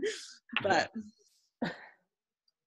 yeah, I find I have to just sometimes unplug from work, because even if I read one email, then I'm thinking, okay, how do I do this? How do I do this? And so I have times where I just yeah. I can never check my email right before I try to go to sleep, because then I'm thinking about it all night long. Yeah. And then I dream it. I cannot get away from it. Yeah. Well, I do keep a notebook by my bed. Yeah. If I can't sleep, that's what I do. If I wake up with an idea, that's where it goes. I put mine on my phone by my bed. I just put my ideas in there and notes. There you go. There you go. So how do you get stuff done when you have strategic thinking as a domain? It's hard. What do you do with all those ideas? It's hard. Levi, what are your others? I can only see ideation, strategic intellection. Belief, and oh shoot, what's the other one? Now I can't even think about it. Individualization, belief and individualization. Oh, cool. Okay. Yeah, so belief is one of those that's a quasi-executing theme. It's interesting because how, you know, it's, to me, I go, how do you use belief to get things done? That's the, I can see that as one of those, we talked about the detriments of some of the strengths, that I can see how ideation is like, yeah, I can sit there, I can lay and have insomnia night after night thinking about all the ideas of ways to do things. And then the belief, I go, yeah, we could definitely make that happen. And the execution is the problem, right? Or the focus. That's another one. But you do get stuff done. So how do you get stuff done? One of the strengths I had talked about, it might have been intellection, talked about last minute kind of pressure. Even though we kind of look down on procrastination a lot, I find that I thrive when I am put under pressure to kind of get things done. And that's when I'm most productive, is when I have a really a deadline that I can't adjust at all. And I just have to kind of keep going until it's done. So deadlines. Cool. Anybody else? I am not a procrastinator at all. I can't stand that. I'm the complete opposite. So how do you get stuff done, Carol? I'm a high achiever, so I'm really surprised that mine didn't show up as an achiever. Because I really, I'm up at the crack of dawn just plowing through life. It's hard to relax for me. Right. So, okay. So that comes from someplace. And maybe achievers number 6, and we just don't see it, right? Maybe. I don't know. So, what are your other 2? You have input, intellection, context. Learner and empathy. So I have something redeeming at the end. There are no bad strengths. Yeah. There are no bad strengths, and there are no better strengths, right? Gosh, this group is so funny. It's like this achiever must-have mentality. Like, all hail the mighty achiever. And it's like, guys, like, that's not the best. It's not the best strength. There is no best strength. The best strengths are the one that you have and use. So, it's funny. So for me, my second strength is achiever. Right.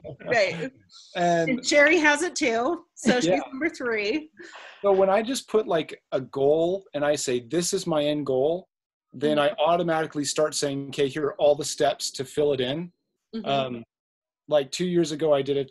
I like to do triathlons and obstacle course racing and stuff. And so I'm like, okay, this is my goal.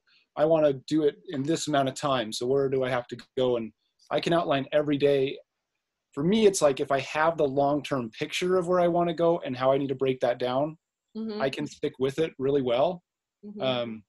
like I did a triathlon 2 years ago, and you have transition times, right? So you transition from, like this one was a reverse. So it was like the swim to the, or no, it was the run to the bike.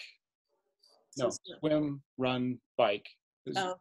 Or no, it was swim, bike, run. I've done some reverse ones too. But so I planned out like that whole transition phase and laid out stuff in a certain order and did it. And I did pretty well in it. But the interesting part is you do like splits. So it'll compare you against all the racers for how fast you swam, and for all the racers how fast you ran and biked, but it will also compare your 2 transition times in there. And so I've done like 6 or 7 transitions, like races, and this last race, I had the fastest transitions in both of those of any other racer out there. Just because I'm like, hey, this is how I do it. And then I talk with other people afterwards. And I'm like, yeah, this made sense to me. And they're like, what? Like, I just. You think about it? You're intentional about it? And yeah, I wasn't the fastest on the other areas, but the transitions I always was. Just, so I'm like, this is how you do it. And so you're really focused on efficiency and how to do stuff the fastest, most efficient way. Yeah. I'm kind of that way. And yeah, and all the time, it's probably like that with all of you, but all the time, sometimes it drives other family members nuts because I'm like, no, this isn't that efficient. Like, you do the dishwasher this way, it's more efficient, and you stack more in, and you know.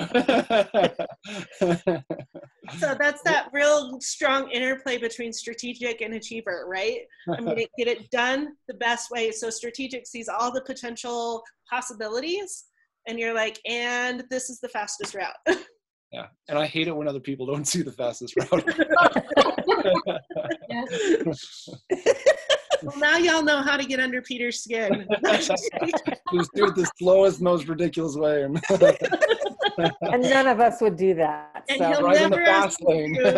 he'll never ask you to do anything ever again. No, just kidding. Just don't drive in the fast lane unless you're really driving fast.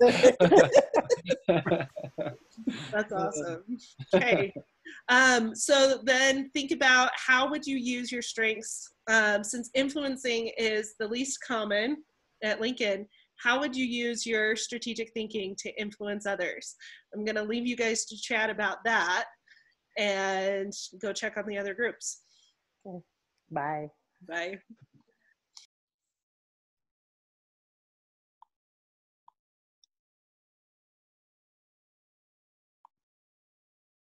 Need to work on my weaknesses.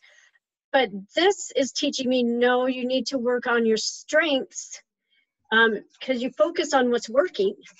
So if you focus on your strengths, then again, that whole self-esteem and validating, where if you start wanting to work on your weaknesses, I mean, yes, we need to improve and work on things, but if we focus on our strengths, that just helps our self-esteem too. Yes, and imagine in a team of, say, 5 people, if we knew, you know, like our bottom 5, and other people on the team had strengths in our bottom 5, how much more would we appreciate those people? Like, how much more would we go to them for advice? And how would that make them feel to be invited to share from their strengths to help the whole group? Like, this begins to, this kind of appreciating each other, I think, can strengthen the whole culture. That's an interesting concept. It also makes me think there's bonding capabilities between students. You know, if they were put in groups like this, where, hey, we're the executing team, right? Or we're the influencing team, we're the strategic thinking team, you know, where they may not associate with those kids in the course of their normal school day. They may not ever know who they are, or they may not be really close friends with them. But now suddenly I have something in common with that person, and we're on the same team. We're the strategic people, you know, or relationship building people, and yeah, I think there's a lot of opportunity there. And the fact that it doesn't focus on weaknesses at all, you know, and none of these could be considered something derogatory, you know, like, hey, you're a developer, you're a developer, you know, or you're a relator, or you have woo, you know. it's kind of, there's no way to, if you understand what those mean, there's no way to make that be a negative, I guess. And so the bullying capabilities here maybe aren't as possible. Well, and think about how much they can learn about each other, you know? I don't know. I think it would be a wonderful implementation. Would it be helpful for teachers to know in advance of class, the school year starting, like if every teacher knew their kids' top 3 strengths before the school year started? Is that something that would be helpful to teachers? I think so. I teach first grade, so you know, they're still pretty little, and I find out right away being with them some of their strengths for sure. I don't know about junior high, Robert. You know, with junior high, within a month, you can tell. You will not know whether they're an achiever or whatever, but you can tell the students. You know how they'll respond in a month after you meet them. Because the dedication, because of how they treat all their students and so on, you can tell without, I mean, you would not know, like I said, where they fit in this category. But if you were going to teach this or find out, I think it needs to go one step further. For instance, about, okay, so now we know this. I think it would be nice to be able to use, how do we, now that I know this 5 kids are achievers, how can we use them in the school to increase their, you know, to get the strength to help others, to help the school, or whatever they may be, in whatever category may be at. Not just to know, but also to put them to use, like a puzzle, put them together, and how are we going to make those people, make the puzzle to work together. I think a great place to try that would be like the Stuco class, the student council, probably, because they meet together and all these different strengths would come into part of all the different things that they need to accomplish in Stuco. And so I think that would be a great place to experiment with this and see how they do and how they change, or if they start. And you'll probably find most of them will be probably have a lot of these executing leadership. Yeah. Yeah. They will have, you know, influence and so on, but they seem like they will probably have us, by the nature they want to do something, they want to achieve something. Right, but they'll be, I mean, everybody will have different strengths too. Like some of them might be executing strengths, and then they can say, you know, then like you said before, they can be on the executing team. And certainly. So. Mm-hmm. I'd be very interested in if the kids all knew each other's strengths. Like, you know, sometimes you'll say, okay, all right, guys, let's, we're going to get into groups of 4, or we're going to make teams and pick your team captain. In my grade school days, kids picked each other's friends to be on their teams. So if kids knew that there were these 4 domains and they knew each other's strengths, I'd be curious to see if they would change who they pick and why. Like, would it shift away from just friends, and would they be thinking, wow, I want to make sure I have at least someone with dominant executing, someone with dominant influencing. Like, I want to make sure my team has all these strengths represented. Or would they still be like, you know what, I'm more comfortable around my friends. I want to pick my friends. So I don't know. Maybe it depends on how big the prize is. There'd be some really interesting data that would come out of that for sure, I think. While Kristen's on, I got a question for you, Kristen. Yes. The younger version of Strength Finder with the 10 themes. Yes. What's the lower end limit on how old you need to be before you could take that?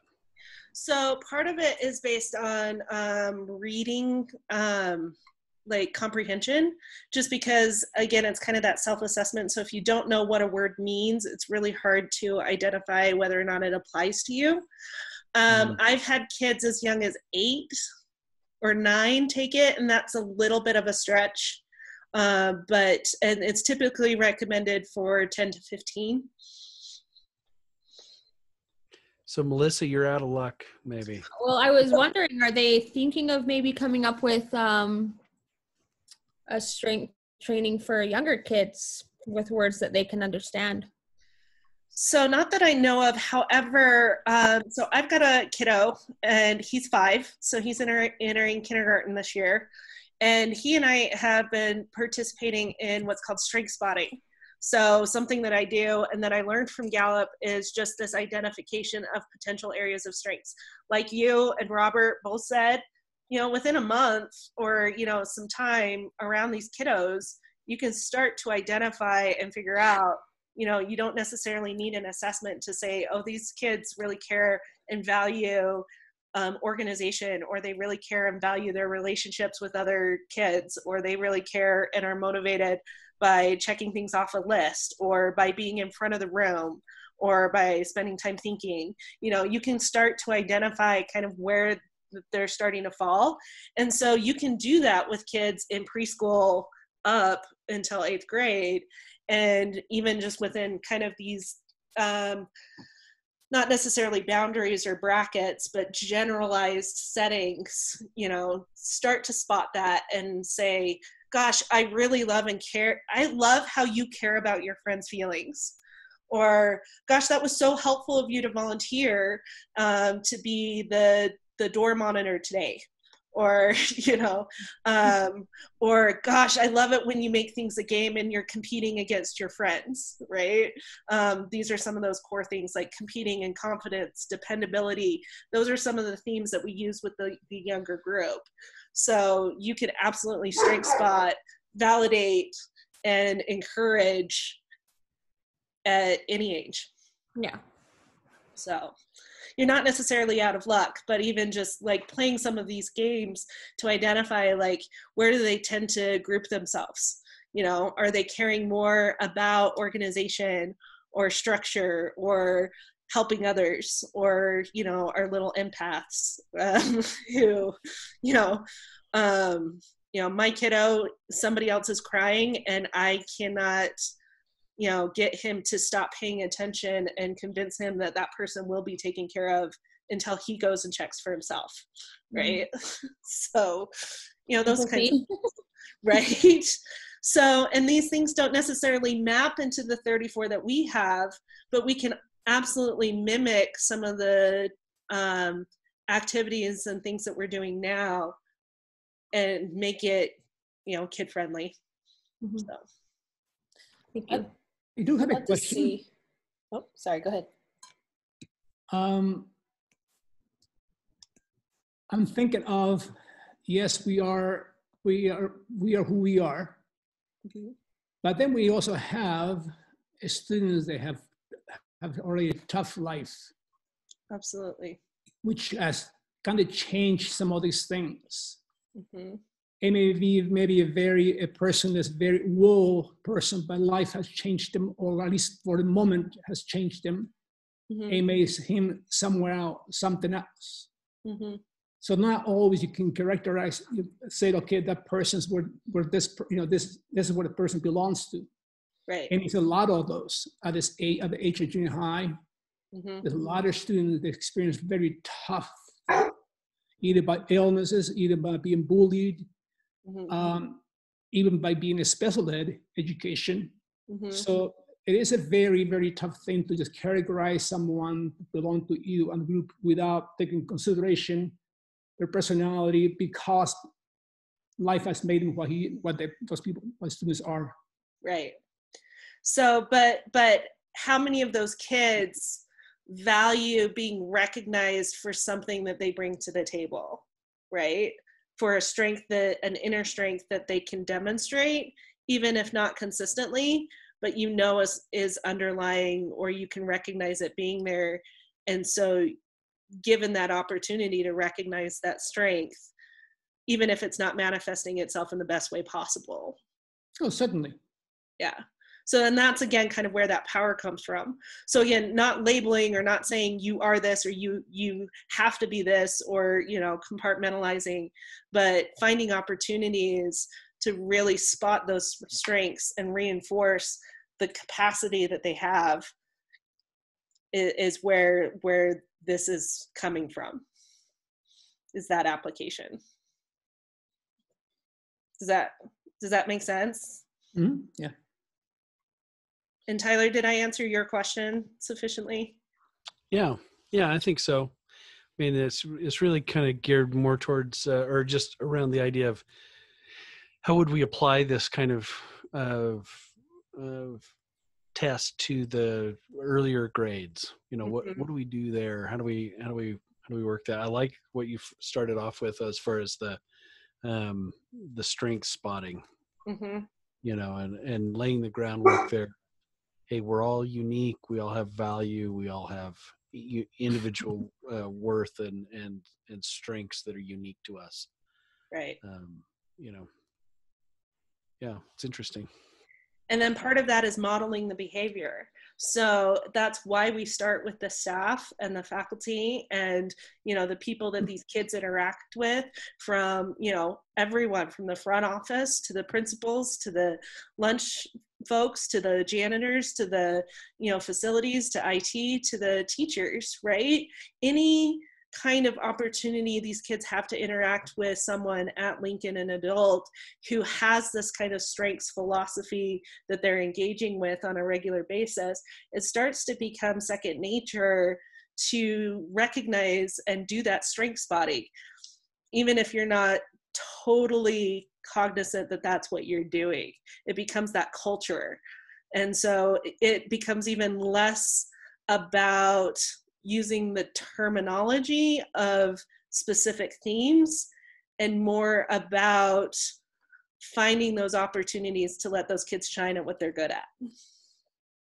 And the people around you, letting them shine and recognizing them for the differences and letting them shine at what they're good at. I love that we're also all learning this together. Like, we're sharing our epiphanies, our questions. I wonder if it would be powerful for each grade level of teachers to form their own learning teams together, where they can kind of huddle together on a more consistent basis to share and learn about each other's strengths and share ideas of, hey, I wonder if I tried this in my classroom to help my kids begin to wrap their heads around the idea of seeing each other's strengths. Everyone is so creative, you know, there's no strengths master here. Everyone comes up with their own ideas, and that could be great as a school if we could hear from different teachers that tried different things and said, wow, my kids responded so excitedly to this activity. I think that would transform our whole culture. And can I just recognize that I think it's awesome that the executing group has just moved straight to execution. How are we applying this? That's where we're at the whole time. You've been given this opportunity. So, so while you're executing, don't forget to address, how do you complement these other domains that you're working with here at Lincoln? And I'm going to go check on some other folks, but I know there's going to be good discussion there. We'll see you guys in a little bit.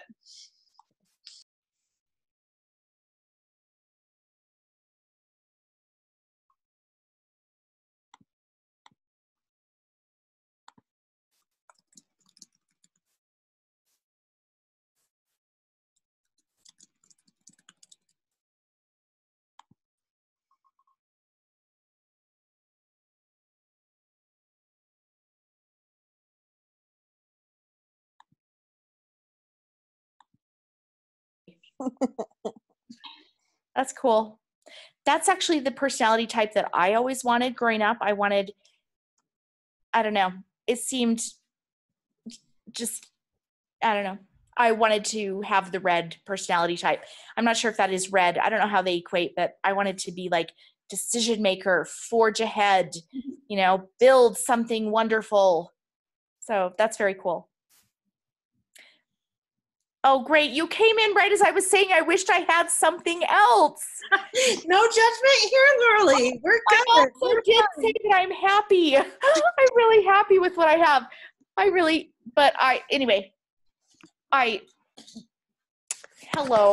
there. Hello. I just feel bad because we're nearing the end of time, so I just wanted to pop in and listen to kind of the tail end of your discussion. So has it been productive? Has it been helpful? Yeah, maybe everybody say one thing that stood out to you from our conversation. There we go. Laura Lee, you're up. I was just thinking, well, I was taking a second to think. I think that one thing we've all acknowledged, and I think that we value, even though sometimes it may have taken us a while to get there, is that these character or these skill sets that we have under, what is this called that we're in? What group is this? Relationship building. Under relationship building, they seem to have a certain softness and just a great deal of care and concern about people, and lifting and building and listening and feeling, but with a focus on people. And that's a very cool thing. I think sometimes we undervalue that in this world that we live in, which is why when I was younger, I thought I must be an executive to be important, and to do good work. Mm-hmm. So, but the older I get, the more I just realize what a valuable skill it is to be able to see other people with true eyes and care about other people when they're weak as well as when they're strong, and just value and love people in general. So we kind of talked a little bit about how we have some characteristics that might be considered soft and gentle, and those are beautiful. Yep. Thanks. I'm actually going to go call everybody back to the main room, so you guys can come I have back. to tell my group to keep it under wraps. I can't be the person over discipline in the school and have it get out that I have a soft side to me. I will tell you a story about that in a minute, Robin. Okay.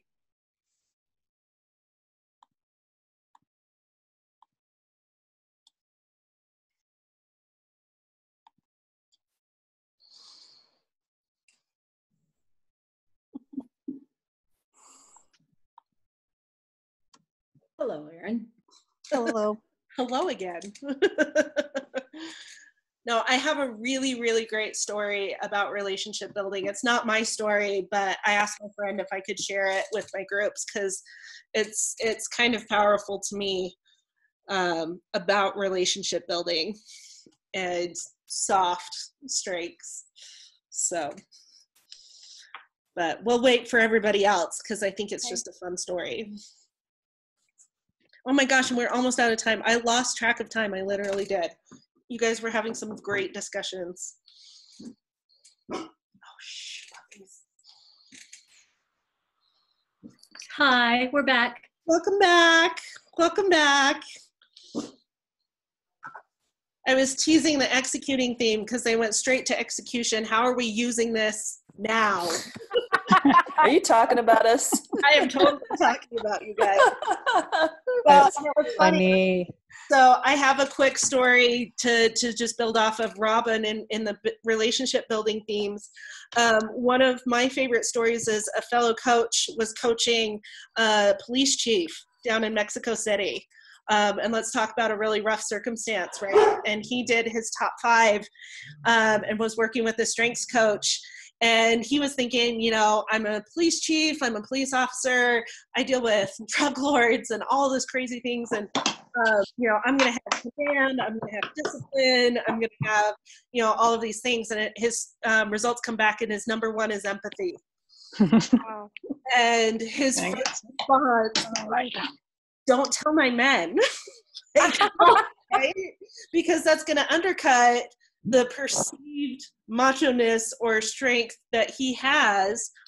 But when it comes down to it, the reason why he was such a really good police chief was because he knew how to lead with his empathy and deliver challenging news and bad news and take care of his people under really, really trying times. So how awesome of a strength to have in that particular job and field, even though it's not an expected strength or a tough strength, but how much value add could that have? So, okay, so we only have a couple minutes and I don't want to take a lot of your time tonight. Any final thoughts that you guys have that you want to share with the group?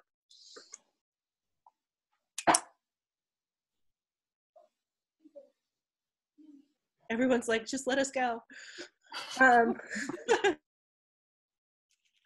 right, but here's what I do want you to do is I want you to think about, as you move forward, where and how can you implement your strengths in your day-to-day? You know, think about what's your one big takeaway from the training tonight, and how are you going to implement it in your day-to-day, whether that's at work or in your personal life or interpersonal skills or whatever. What's your one takeaway from the training tonight, and how are you going to implement it?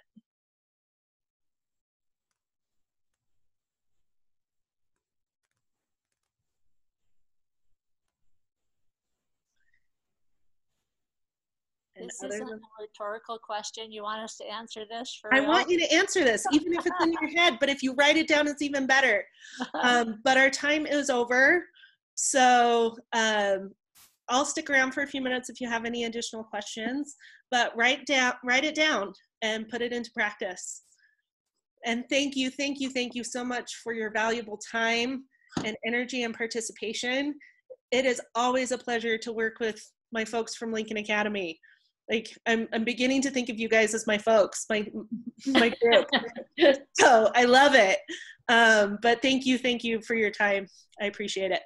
Thank you. Thank you for yours, Kristen, Mariana. Oh, great. Thank you. Thank you. Have a great night, everyone. Good night. Good night. Good night.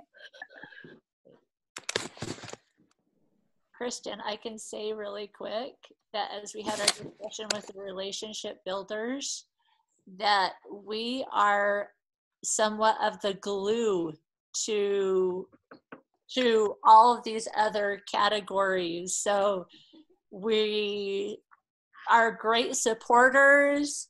We want to follow through because we have that want to, you know, the executing people, but we have that responsibility to follow through and make sure it gets done. And so that was a takeaway I had, is that we really have, even though we're kind of the lovey-dovey group, we actually can add a lot to an organization.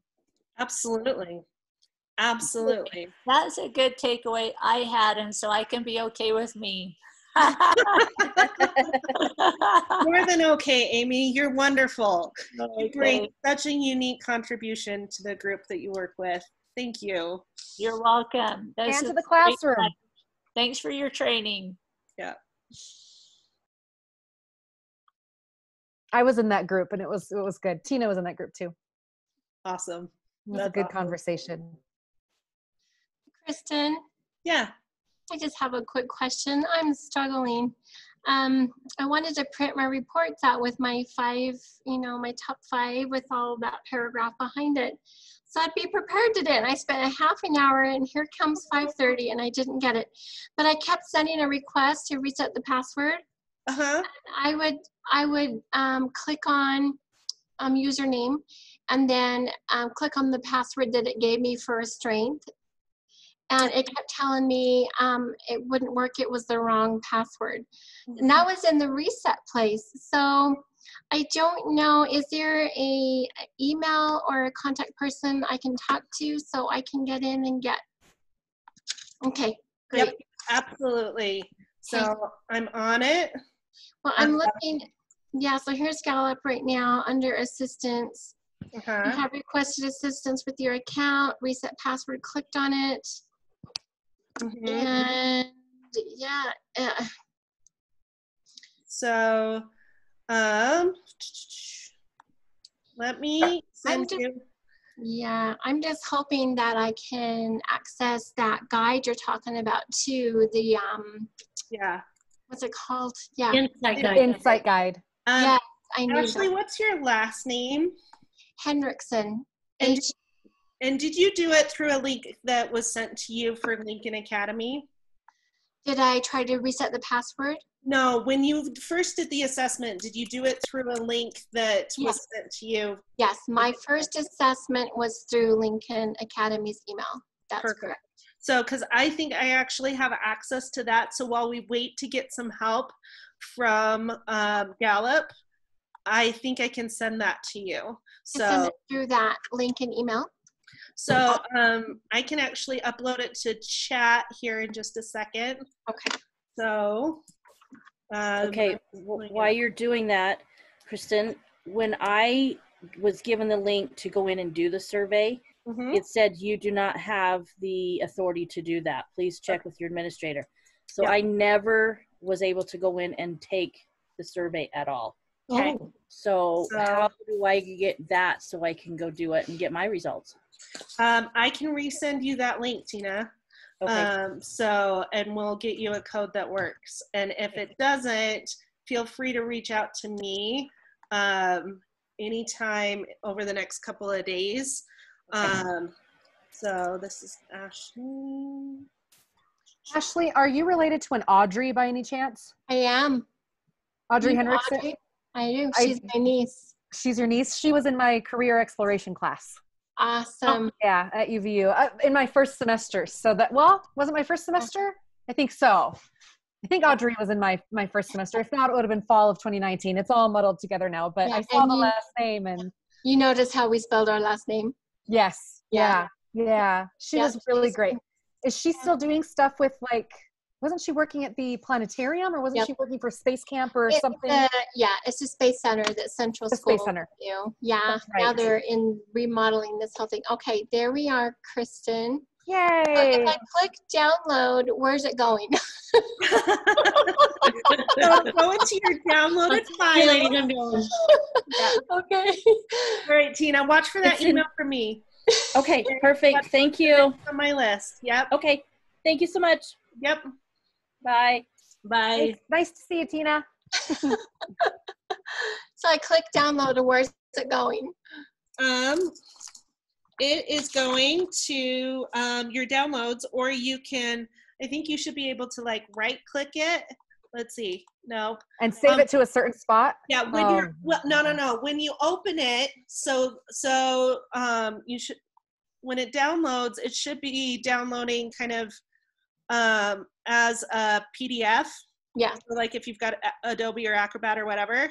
Yep. And then once it opens, I would go up to File, Save As, and then you can choose where to save it and how to save it, like what to title it.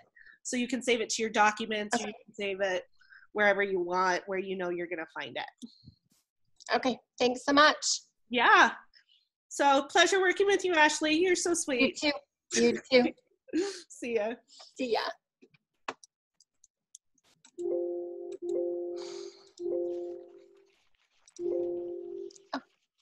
I gotta push save first. Sorry. I saved the file. It won't even let me leave the meeting. All right, I think I got it. Okay.